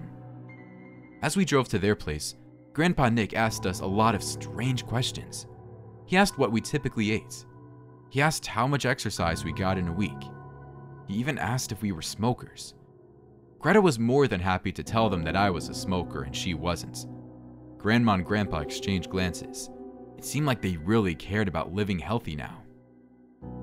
When I got to their gated community, I couldn't believe how beautifully it was. All the houses were huge and every street had a view of the ocean. A bunch of their neighbors drove by us in golf carts. They were all just as old as our grandparents, but they also seemed very healthy and active. Everyone smiled and waved, and a few of them even invited us to their house for dinner while we were visiting. I had a really good feeling about this community. If everything was good as I thought it was, our parents would live long, happy lives. That night, I was deep asleep when Greta ran into my room and shook me awake. She looked scared. I asked her what was wrong, and she said that Grandma Pat had snuck into her room and stood at the foot of her bed, staring at her as she slept. It sounded creepy, but I told her not to worry about it. Older people act strange sometimes, especially after sundown. Greta asked if she could sleep in my room, but I told her no. I didn't want her snoring to wake me up. The next morning, I woke up with an uneasy feeling. It was like I sensed something was wrong. I went to the kitchen where both my grandparents were eating breakfast. Greta wasn't there. I asked them where she was, and Grandma Pat told me not to worry about it. She said that Greta had to leave early, but I was free to stay as long as I wanted. I knew that my grandma was lying to me. Greta would never leave in the middle of the night without telling me. Something had happened to her. I tried to reason with them, but Grandpa Nick told me to stop asking questions. He tried to get me to sit down and eat breakfast with them, but I just left them there and ran to Greta's room. Her bed was made, which is something that Greta seldom did, and her luggage was gone. I also noticed that the bedroom window was wide open. Greta would never leave the window open like that. I made sure my grandparents couldn't hear me, and then I snuck through the window and into the backyard. I could see fresh marks on the ground. It looks like Greta had been dragged away. I followed the marks to the community center at the end of the street. I passed an old lady who was watering her yard. She asked me how I was doing. I told her I was just fine. I didn't want to give her any other information. The woman kept staring at me, but I continued all the way to the community center. The door was unlocked, so I walked in and saw what looked like a giant hospital room. There were trays filled with medical equipment and several operating tables. Then, I saw Greta tied to a table in the center of the room. Her mouth was gagged and she was barely moving. I pulled the gag out of her mouth and asked her what was going on. "Help," she whispered. "I think they took my kidney." I saw that her shirt was stained with blood. I pulled up the shirt to see a nasty scar across the side of her stomach. It was stitched together and very fresh. She was still bleeding. "Help," she whispered again, and then she passed out. That's when I finally pieced together the awful truth. This wasn't just a normal retirement community. Everyone here was healthy because they were stealing organs. And worst of all, my grandparents must have been in on it too. I tried to untie Greta, but the straps were pretty tight around her wrists. We needed to get out of there. Just as I had gotten one of her hands loose, I heard slow clapping from the door behind me. I turned around to see my grandma standing there. She was grinning darkly. "You found her," she said. "You're smarter than I thought." "You're stealing organs?" I asked. She walked farther into the room, still smiling widely. Grandpa Nick walked in behind her, but he didn't say anything. "It's just a practical joke," Grandma Pat said. "Your sister was in on it the whole time." I looked down at Greta to see if her state was just an act. I looked at the slice along her stomach too, and that sure looked real. Greta opened her mouth to say something, but nothing came out. Then, Grandpa walked over to the operating table and slid his finger along Greta's open wound. He licked the blood off his fingertip. "It's just syrup," he said. "It's all a big joke." 5 or 6 of their neighbors walked into the room too. They were all smiling and laughing. "You're all in on it?" I asked them. That made everyone laugh even harder. As Grandma assured me that this was just some elaborate joke, Grandpa took Greta's operating table and started wheeling it into another room. "Let's get you cleaned up," he whispered to my sister. when they were gone, Grandma Pat came over and gave me a big hug. I fooled you, didn't I? Yeah, I admitted. That cut looked so convincing. Together, we walked out of the room and started heading back toward their house. All the neighbors walked with us. Grandpa ran out of the back room to catch up with us and explain that Greta would be back soon. He was just washing off the fake blood. When we reached the house, all the neighbors congratulated my grandparents and then wandered back to their own homes. Then the three of us walked inside without Greta. Grandma offered me some tea that she'd already brewed. The three of us sat at the kitchen table. I was about to drink from my cup when I noticed that both my grandparents were staring at me. It was like they were waiting for me to drink it. I knew it was unbelievable, but I sensed that they were trying to poison me. All of this was real. They weren't playing a practical joke on me. That was just what they said, so I let them finish off Greta. My sister really had been hurt, and now they wanted to do the same thing to me. I set down my tea and said that I needed to use the bathroom. Grandma Pat looked suspicious. "Drink your tea first," she ordered. "Just give me a second," I said, trying to act like nothing was wrong. I rushed into the bathroom where I pulled out my phone and called the police. I told them the truth, that my grandparents and their neighbors were involved in some sort of harvesting scheme. I told them I wasn't safe here. The policewoman on the phone didn't say anything at first. Then she scolded me for making a prank call and hung up. Grandma Pat pounded on the door. "Let me in!" she screamed. She wasn't going to stop. Eventually, I said, "Okay." Then I casually pushed open the door and walked right past my grandma. I acted like everything was fine, like I completely believed in their wild lies. Then I started running. I shoved past them, opened the door, and raced out into the street. Another resident had left his golf cart running, so I jumped in it and drove off. The driver ran after me, screaming, but I was too fast. It didn't take me long to get to the police station. Now that the cops saw me in person, they could tell that I wasn't pulling a prank. They took my statement and asked me a bunch of questions. Then, they took me back to the retirement community so I can show them the operating room where Greta was taken. When we got there, all the evidence had been removed. A few of the neighbors came over and gave their statements, telling the police that I had made everything up. Both my grandparents came over and said the same thing. They said that Greta had never been there. The police left after that. I still didn't know what to do. All of this sounds so crazy, and I can't find anyone that will believe me. I don't think I'll ever find Greta again, and I'm worried that my grandparents and their whole community will keep kidnapping people and stealing organs. Someone needs to stop them.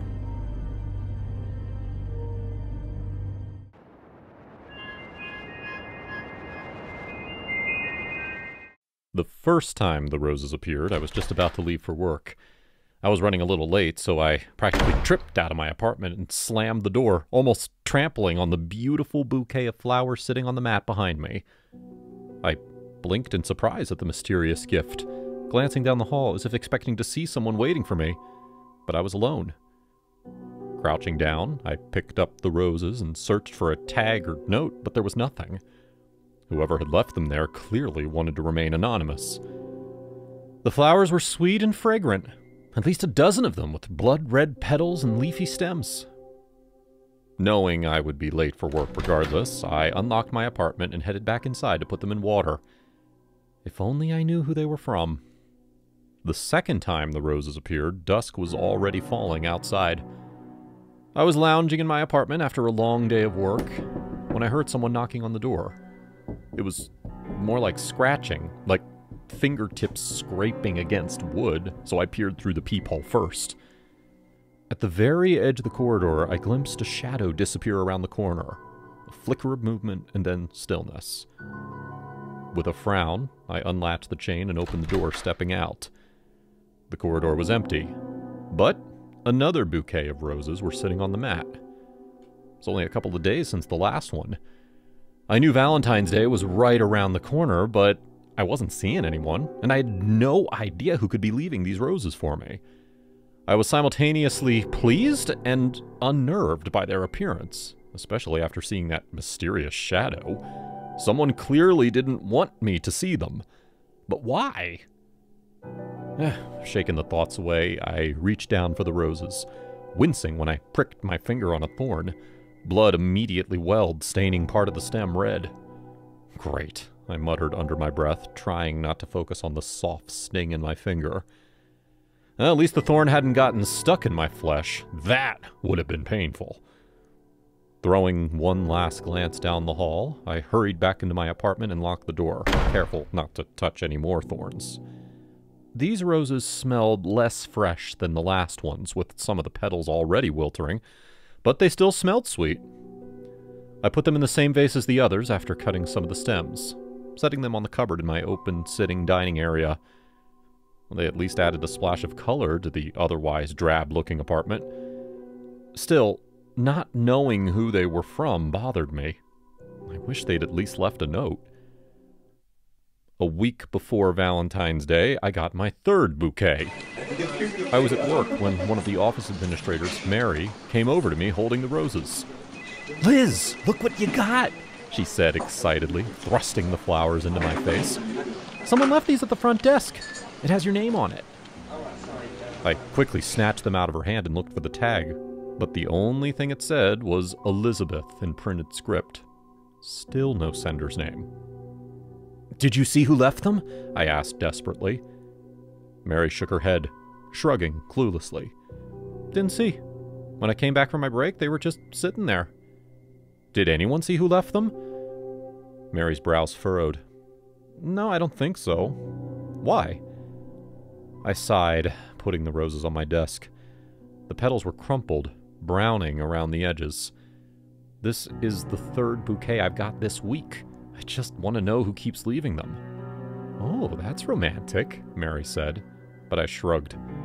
"Maybe. Unless it's some stalker," I mumbled.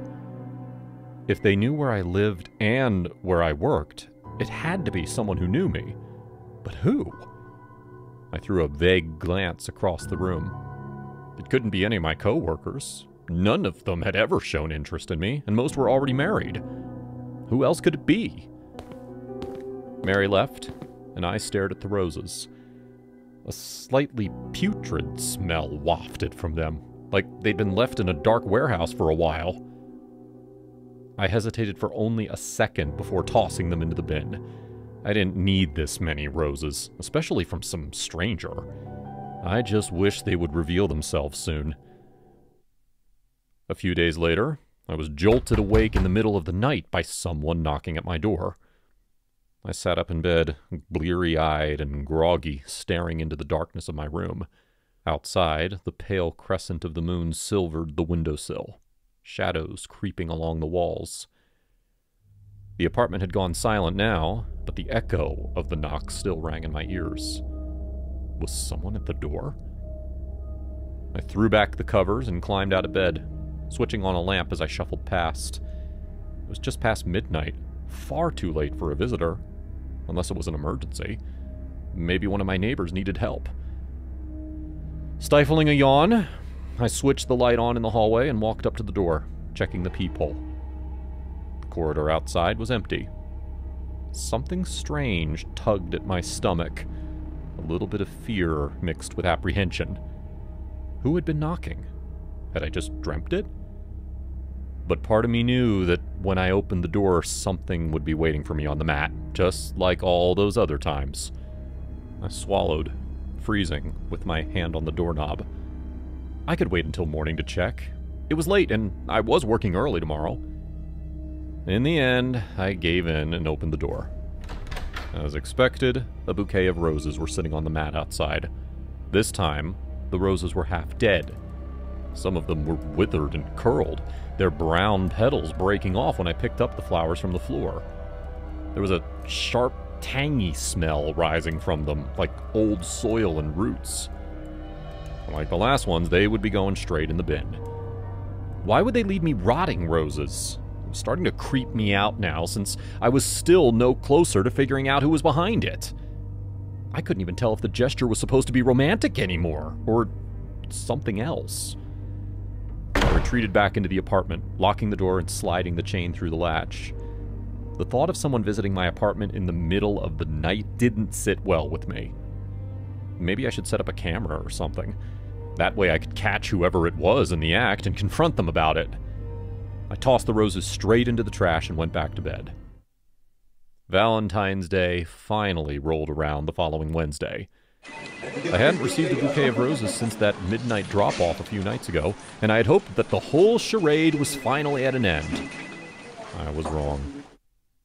When I got home later that evening, after spending all day burying myself in work, I knew that something was off. The door to my apartment was sitting ajar, shadows bleeding out into the hallway. Fear clenched my gut as I approached the door, breathing shallowly. Had someone broken into my apartment? There was no way I would have left it open like that, even if I had been in a rush that morning. Swallowing back the lump in my throat, I walked up to the door and slowly pushed it open with my fingers. Inside was dark, and it took a second for my eyes to adjust, but I couldn't see anyone. Instincts told me to call the police before I did anything rash, but I didn't want to waste their time if it turned out to be a false alarm. Instead, I pushed the door open wider and stepped inside. The entire apartment was silent. Nothing stirred.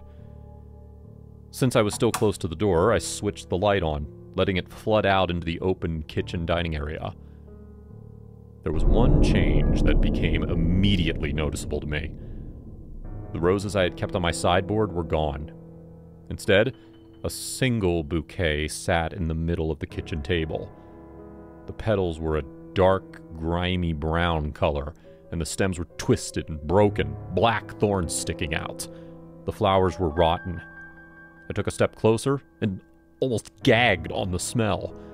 They smelled like something that had been left in the dark for too long. Something putrid and sick. What the hell was going on? Who had left these here?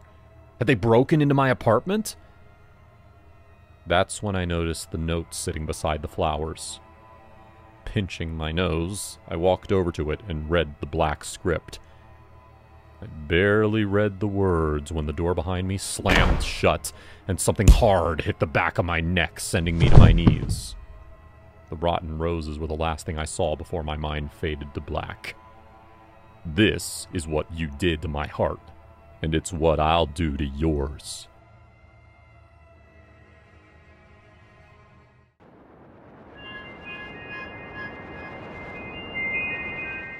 I was told I'd be shaved, all the way from the top of my hair to the sole of my feet, cleanly shaved. My lashes and brows would also be clean, and my toenails would be clipped and covered with a special type of material to make them softer and accommodate me into a new type of life that was possible on the other side of the portal. Any extremities on the body poking out of my flesh when I ported through the machine was dangerous to myself and to the mission. "It's like being born again, Dave," Mr. Rosenberg said to me. Mr. Rosenberg insisted human beings were yet to find the cure for the sundry illness because we were looking at the symptom of an event rather than checking for the source of it. Children, he said, were the most important element to look out for in solving most of the world's problems with illness and disease. He alluded to the biblical Christ. Humans did not need sex to reproduce. It was all the work of an alien civilization populating our species. If it wasn't so, every time humans had sex, a child would be born, he argued. I didn't care for his argument, so I let him go. But humans are too soft to the needful, and we fawn over those little beings, seeing ourselves in them and wishing to protect them when we should be protecting ourselves from them. The children who come to the earth through the belly of their parents, with hairs or nails on their body, are impure beings transported from other realms to ours, and they bring their filthy diseases with them. Mr. Rosenberg insisted that he had submitted papers with evidence documenting what he was talking about, but nobody had cared to listen. So, he had turned his attention to something far more convincing: time travel. The machine was a gray pod with a post on each side and a sliding bar over the door, so that once one was inside, only someone from the outside could turn it open. Mr. Rosenberg said it was better that way because the aliens could figure he understood how time traveling through birth works, and they would try to destroy his machine if they knew exactly where it was. How the machine worked was unsophisticated. He had a button to turn it on and a button to turn it off. It was so simple by design that a complicated civilization would struggle with accessing it. He mused. Genius. He applied some foul-smelling material to my nails and guided me into the pod. It was then that I started to feel uneasy, asking myself if it was all worth it. His offer was good. He had $500 for anyone who would go into his pod, see into a different time, and come back with a testimony of what it was like. I had a plan of my own. Mr. Rosenberg was a madman, but he was a madman with money which I needed because times were hard. I had concocted the most elaborate story of a future time when houses were made from a material that could disappear upon command and still be present enough to house residents. It was a time when people did not need cars, and they could port anywhere they wanted and as much as they wanted. It was this plan that consumed my mind as I stepped into the pod, and found myself adjusting into a comfortable spot with Mr. Rosenberg outside, shutting me in. Once I was shut in, the machine started to drone, an ear-pinching noise that made me dizzy. I put my hands over my ears to remove the assaulting noise from my senses. Then a strange sensation overwhelmed me. It was a change in the smell inside of the pod. It smelled nothing like oxygen. It was heavier in the nostrils, and I struggled to take much of it in. I panicked, terrified at the thought of suffocating in the pod. I had never been claustrophobic before that moment, but in that small time, I was transported to hell itself. I wanted out of the pod, and I banged on the door forcefully. The crude smell of the air lingered, and the more I struggled to breathe, the more I suffered. My beating heart thudded slower and slower until its echo in my ears turned faint.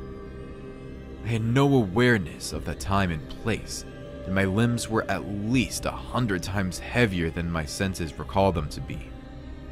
My limbs dropped to my side, and my knees buckled. I slumped in the pod and held my breath longer one final time instinctively. My eyes drifted close, and I heard the pod being opened from the outside. I had felt all of the dizzying effects of the machine, but when the pod was open and fresh air came back to me, I enjoyed some invigoration. In a bid to make my testimony more believable, I was in no haste to speak to Mr. Rosenberg. I simply remained as I was, eyes shut and limbs relaxed. Mr. Rosenberg spoke without trying to wake me up, and I'd never felt as chill as I had in my life when he confessed his true intent. "I hope you taste better than the last one," he mummed close to my ear as he bent over to pick me up and dump me onto his trolley. My blood ran cold in my body as I pondered on what he could possibly have meant. I only wanted $500. Mr. Rosenberg rolled me in his trolley into a freezing room as I continued to play dead, and what I saw confirmed the worst horror I could have imagined when I heard his words. He dumped my body on the floor, and I slit my eyes open to the sickening view of another neatly shaved human with a portion of his chest cut off. I threw up in my own mouth as the stench of bloodied flesh sunk into my nostrils. "Aha!" I heard Mr. Rosenberg say with the accompaniment of blades clanging. My heart almost burst out of my chest from how horrified I was. The pace of my blood pumping through my body offered some internal warmth in the cold freezer. Mr. Rosenberg's gloved hands grabbed my shoulder and he turned me over. He suddenly had the eyes of the devil himself, black and utterly evil as he held that knife over me, ready to kill me off for his cannibalistic enjoyment. I wasn't thinking clearly when I reacted. I attacked his hands bearing the sharp knife and slammed it up against his face.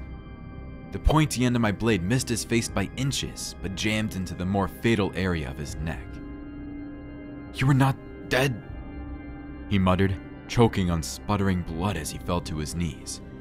He clutched the air and cried in agony as the knife in his throat drained him off his blood. I could hear his dying cry when I was searching for my clothes, but I did not stop for a moment.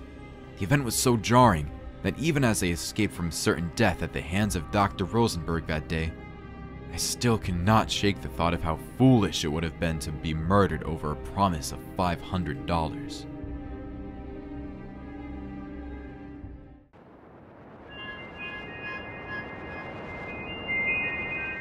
People love to preach to me about how much money I could save if I stopped buying coffee so regularly.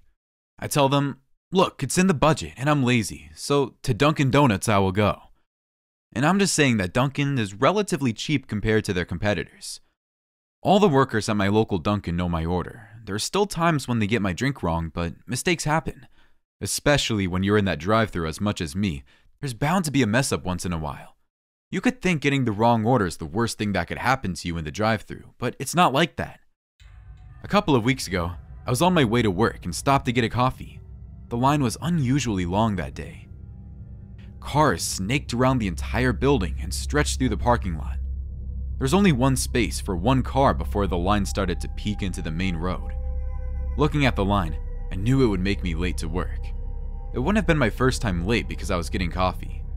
Sometimes I sneak in and no one notices. But this time, since the line was so long, I texted my manager that I was running late. I told her I would make it up to her and the team by bringing all of us donuts. She said, "Okay, but don't be too late. We have a meeting at 9:30. I pulled into the line and got as close to the car in front of me as possible. My small sedan fit perfectly in the amount of space left in the parking lot. I was surprised a car tried to pull up behind me because they would be sticking out into traffic. It was a massive black truck, and instead of 4 wheels, it had 6 because it had double back wheels. He pulled up behind me and laid on his horn. I looked in my rearview mirror and he motioned for me to move up. I turned around and tried to mouth politely, "I can't," and shrugged at him. In response, he laid on his horn for longer. Still turned around and looking at him, I was in disbelief. He revved his engines and made the same hand motion, instructing me to move forward. I shook my head at him and turned forward. The line was bound to start moving here soon. The man continued to honk and rev his engine. What was he going to do? Run me over in the Dunkin' Donuts parking lot? He saw that there was no room for his car, but he still chose to get in line. It's not my fault he's sticking out into traffic. Finally, the line moved forward, and all the cars pulled forward, leaving enough room for this man to pull into the parking lot. You'd think this would be the end of his antics, but no. The guy continued to rev his engines behind me and honking. He started to yell at me, but I couldn't understand what he was saying. It became so obnoxious I flipped him off. He really didn't like that and revved up his engine in response. I wanted to tell him to chill out. The line kept moving. The guy kept egging me on. I was confused about what he thought he was accomplishing. Anyway, I reached the front of the line, paid for my items, and was happy to get away from that guy. I pulled out into the street and started to drive away. It wasn't long before I checked my rearview mirror and saw the massive truck tailing me. One of my friends had a road rage incident that ended with him getting stabbed, so I was nervous to drive straight to work. Would he return around the end of the business day? Would he try and jump me if I got out of my car? At a stoplight, I texted my manager what was happening, and she gave me a pass on our morning meeting. I drove around for another 30 minutes, and this guy never let up. Sometimes, he'd switch lanes when we would come to a stoplight to glare at me while he revved his engine. After another 15 minutes, he finally took a turn, and I lost him. Once I couldn't see him, I headed to work. Throughout the day, I couldn't stop thinking of him. He was so persistent and aggressive. I kept going over how it wasn't my fault there wasn't room in the parking lot for his car. I was pulled forward as far as possible, but he still got so angry. When I went to leave for the day, I heard the rev of an engine and jumped. I scanned the parking lot for the back truck, but it turned out to be my coworker starting his car. The entire ride home, I kept checking the rearview mirror for the truck. One car seemed to be following me, but he took a turn at some point, so I assumed I was just shaken up from the morning. The rest of my day was normal. I went along like I usually do. I made dinner, watched some TV, and then went to bed. Around 2 a.m., I woke up to the sound of a revving engine. I got out of bed to look out my window, and The truck was there, parked in front of my home. He was flashing his brights and revving his engine. Not sure of what to do, I called the police. They said, "Since he hasn't done anything directly to you, there's not much we can do, but we will send some guys there to get him off your back." When the police rolled up, the guy sped off. I went out and told the police what happened, but again, they told me there wasn't much they could do unless a crime had been committed. I thought that would be the last I saw of him, but it wasn't. He returned the next 3 nights just revving his engines and flashing his brights. I called the police each night and was told the same thing. He stayed out there for hours. I had no idea how none of my neighbors called to file a complaint. After the 5th night, I decided I had enough. It seemed like all he wanted to do was scare me, but he wouldn't do anything to harm me. Like he was all talk and no walk. I called the police to see if they could send someone to shoo him off, and they said yes. Since I knew the police were coming, I went outside to confront him. I walked onto my driveway and yelled, What is your problem? He stopped revving his engine. He opened his door and stepped out. He was a big, bald man wearing a thick leather jacket. In his right hand, he held a baseball bat. "You're everything I hate about women," he sneered and started towards me. He called me a bitch and yelled other bitches at me. I retreated back into my house immediately when I saw the baseball bat. He trudged up to my front door and started pounding on it. I was scared he was going to break it down. It was stupid of me to think confronting him was a good idea. He went to the window beside the front door and used the bat to shatter it. I ran to the kitchen to grab a knife. I kept telling myself the police would be here any second. He slowly stomped through the house. I sat on the floor of the kitchen holding the biggest knife I had, praying the police would show up. As he was about to turn the corner into my kitchen, red and blue flashing lights filled my home. I thought I was in the clear, but this made the man speed up. He whipped around the corner into the kitchen, grabbed me by my hair, and lifted me from the floor, causing me to drop the knife. "You annoying little b***," he growled. The police ran in, armed with guns. They demanded he let me go. Since all he had was a baseball bat, he listened. They put him in handcuffs and took him away. The cops gave me his information so I could get a restraining order just in case he ever tried anything again. They told me the road rage incidents can get out of hand, but this was the worst they've ever seen. I never saw that black truck again, but I pray for the next person who flips him off.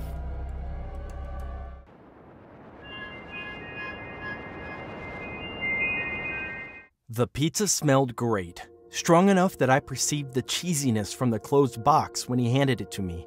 The wafting aroma made my stomach growl, beaten empty by long hours of drinking booze alone in my room and binging on TV. I was distracted by him when I opened the door to a man with glasses over his eyes, black hair slicked back into place by gel. He was a most curious-looking person.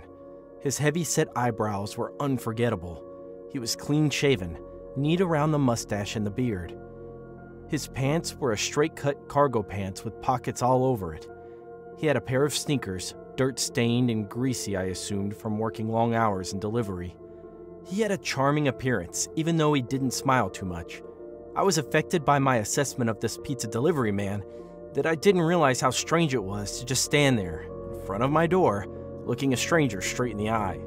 He cleared his throat, and it was only then that I shook myself from the reverie. "That'll be 7, he said, tapping the box of pizza to take my attention away from himself. I scoffed, flailing my hands in the air to dismiss the inconvenience. "I'm sorry, I blubbered, and the words trailed into silence. I flipped the cover open, and the smell intensified. My mouth watered as sweet savor washed down my senses. I shut the box and shoved my hands into my pocket. "Oh, I think my wallet is in my room." He smiled for the first time since our interaction and told me it was fine. I rushed back inside to fetch my wallet. The dark room enveloped me, and I only found my way towards my desk when it occurred to me that I had inadvertently left the door open to a stranger. The loud bang of my heart leaping in panic echoed in my ears, and I struggled for coordination as I placed my pizza on the desk. I sighted the wallet, snatched it, with the same motion that I spun around. "I'm sorry I kept you waiting." I was speaking when I noticed the stranger no longer stood at my door. My inebriation cleared, and I shook my head to concentrate on what this absence could possibly mean. "Hello?" I stuck my neck gingerly out of my door and stared this way and that on my floor. My call reverberated off the walls and returned to me. I swallowed carefully and pushed the door shut. I found myself lost in thought, pondering what had just happened. I attributed it to being drunk on an empty stomach and had possibly imagined all of our interaction. However, I was certain I hadn't imagined it. The lingering smell of pizza in my room confirmed my clarity. I muttered a cuss at my own sluggishness and made a mental note to pay it forward if I ever came across a pizza delivery person from the same pizza-making chain. "Strange," I said, rubbing my hands together as I made my way back to the desk. I sat facing my computer and tapped on the play button. The audio came on at once, as did the movie on my screen. The shuffling of feet, baffling, sudden motions which I did not reconcile from what I was watching caught my attention from the dark room. I held my breath and waited out the curious noise. "What's that?" I said, the veil of my own lack of sobriety billowing with suspicion. I sensed something move in the room, but it was too dark to notice and I had too much liquor in me to investigate such an inconvenience. I moved a chair from the desk and ambled around it to sit down, when I heard a more confirmatory sound of movement other than mine in my own room. My palm grew sweaty and my breath turned raspy. "It's been years," a demure voice called from within the room, sickly and wheezing. The fog of inebriation came and went as I struggled to place the voice, utterly refusing the thought that it was the pizza delivery guy who I suspected had a strange face that had been led into my room. He started to laugh, and his laughter startled me. I edged closer to the desk, perceiving a strong presence coming from where he was speaking from. "Get out of my room, you coward!" I shrieked. He did not budge.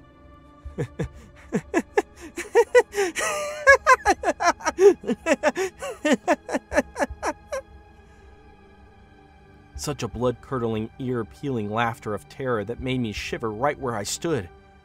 How the evening had spiraled from an innocent need to quench the hunger in my stomach to dealing with a mysterious horror in human flesh stupefied me.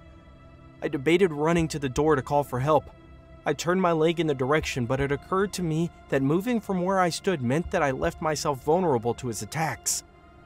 "Since I moved here, I haven't felt so much vitality in a person," he said, finally stepping out of his hiding place beside my couch, and he started to make his way towards me, hands held out. "I'm gonna enjoy seeing the life going out of your eyes." He was a much different man now, especially under the glow of the light from my screen. His eyes were more sinister and white, searching unceasingly. His arms were vein-stripped and sturdy. He wiped his brows and rushed straight at me. He caught my neck and squeezed my Adam's apple. The crushing pressure of his fingers on my pipe made me squeal. "Ah, yes!" he cried in a frenzy.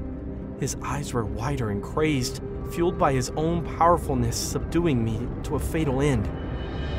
My life flashed before my eyes. I was dealing with a serial killer who was unhinged on his power trip.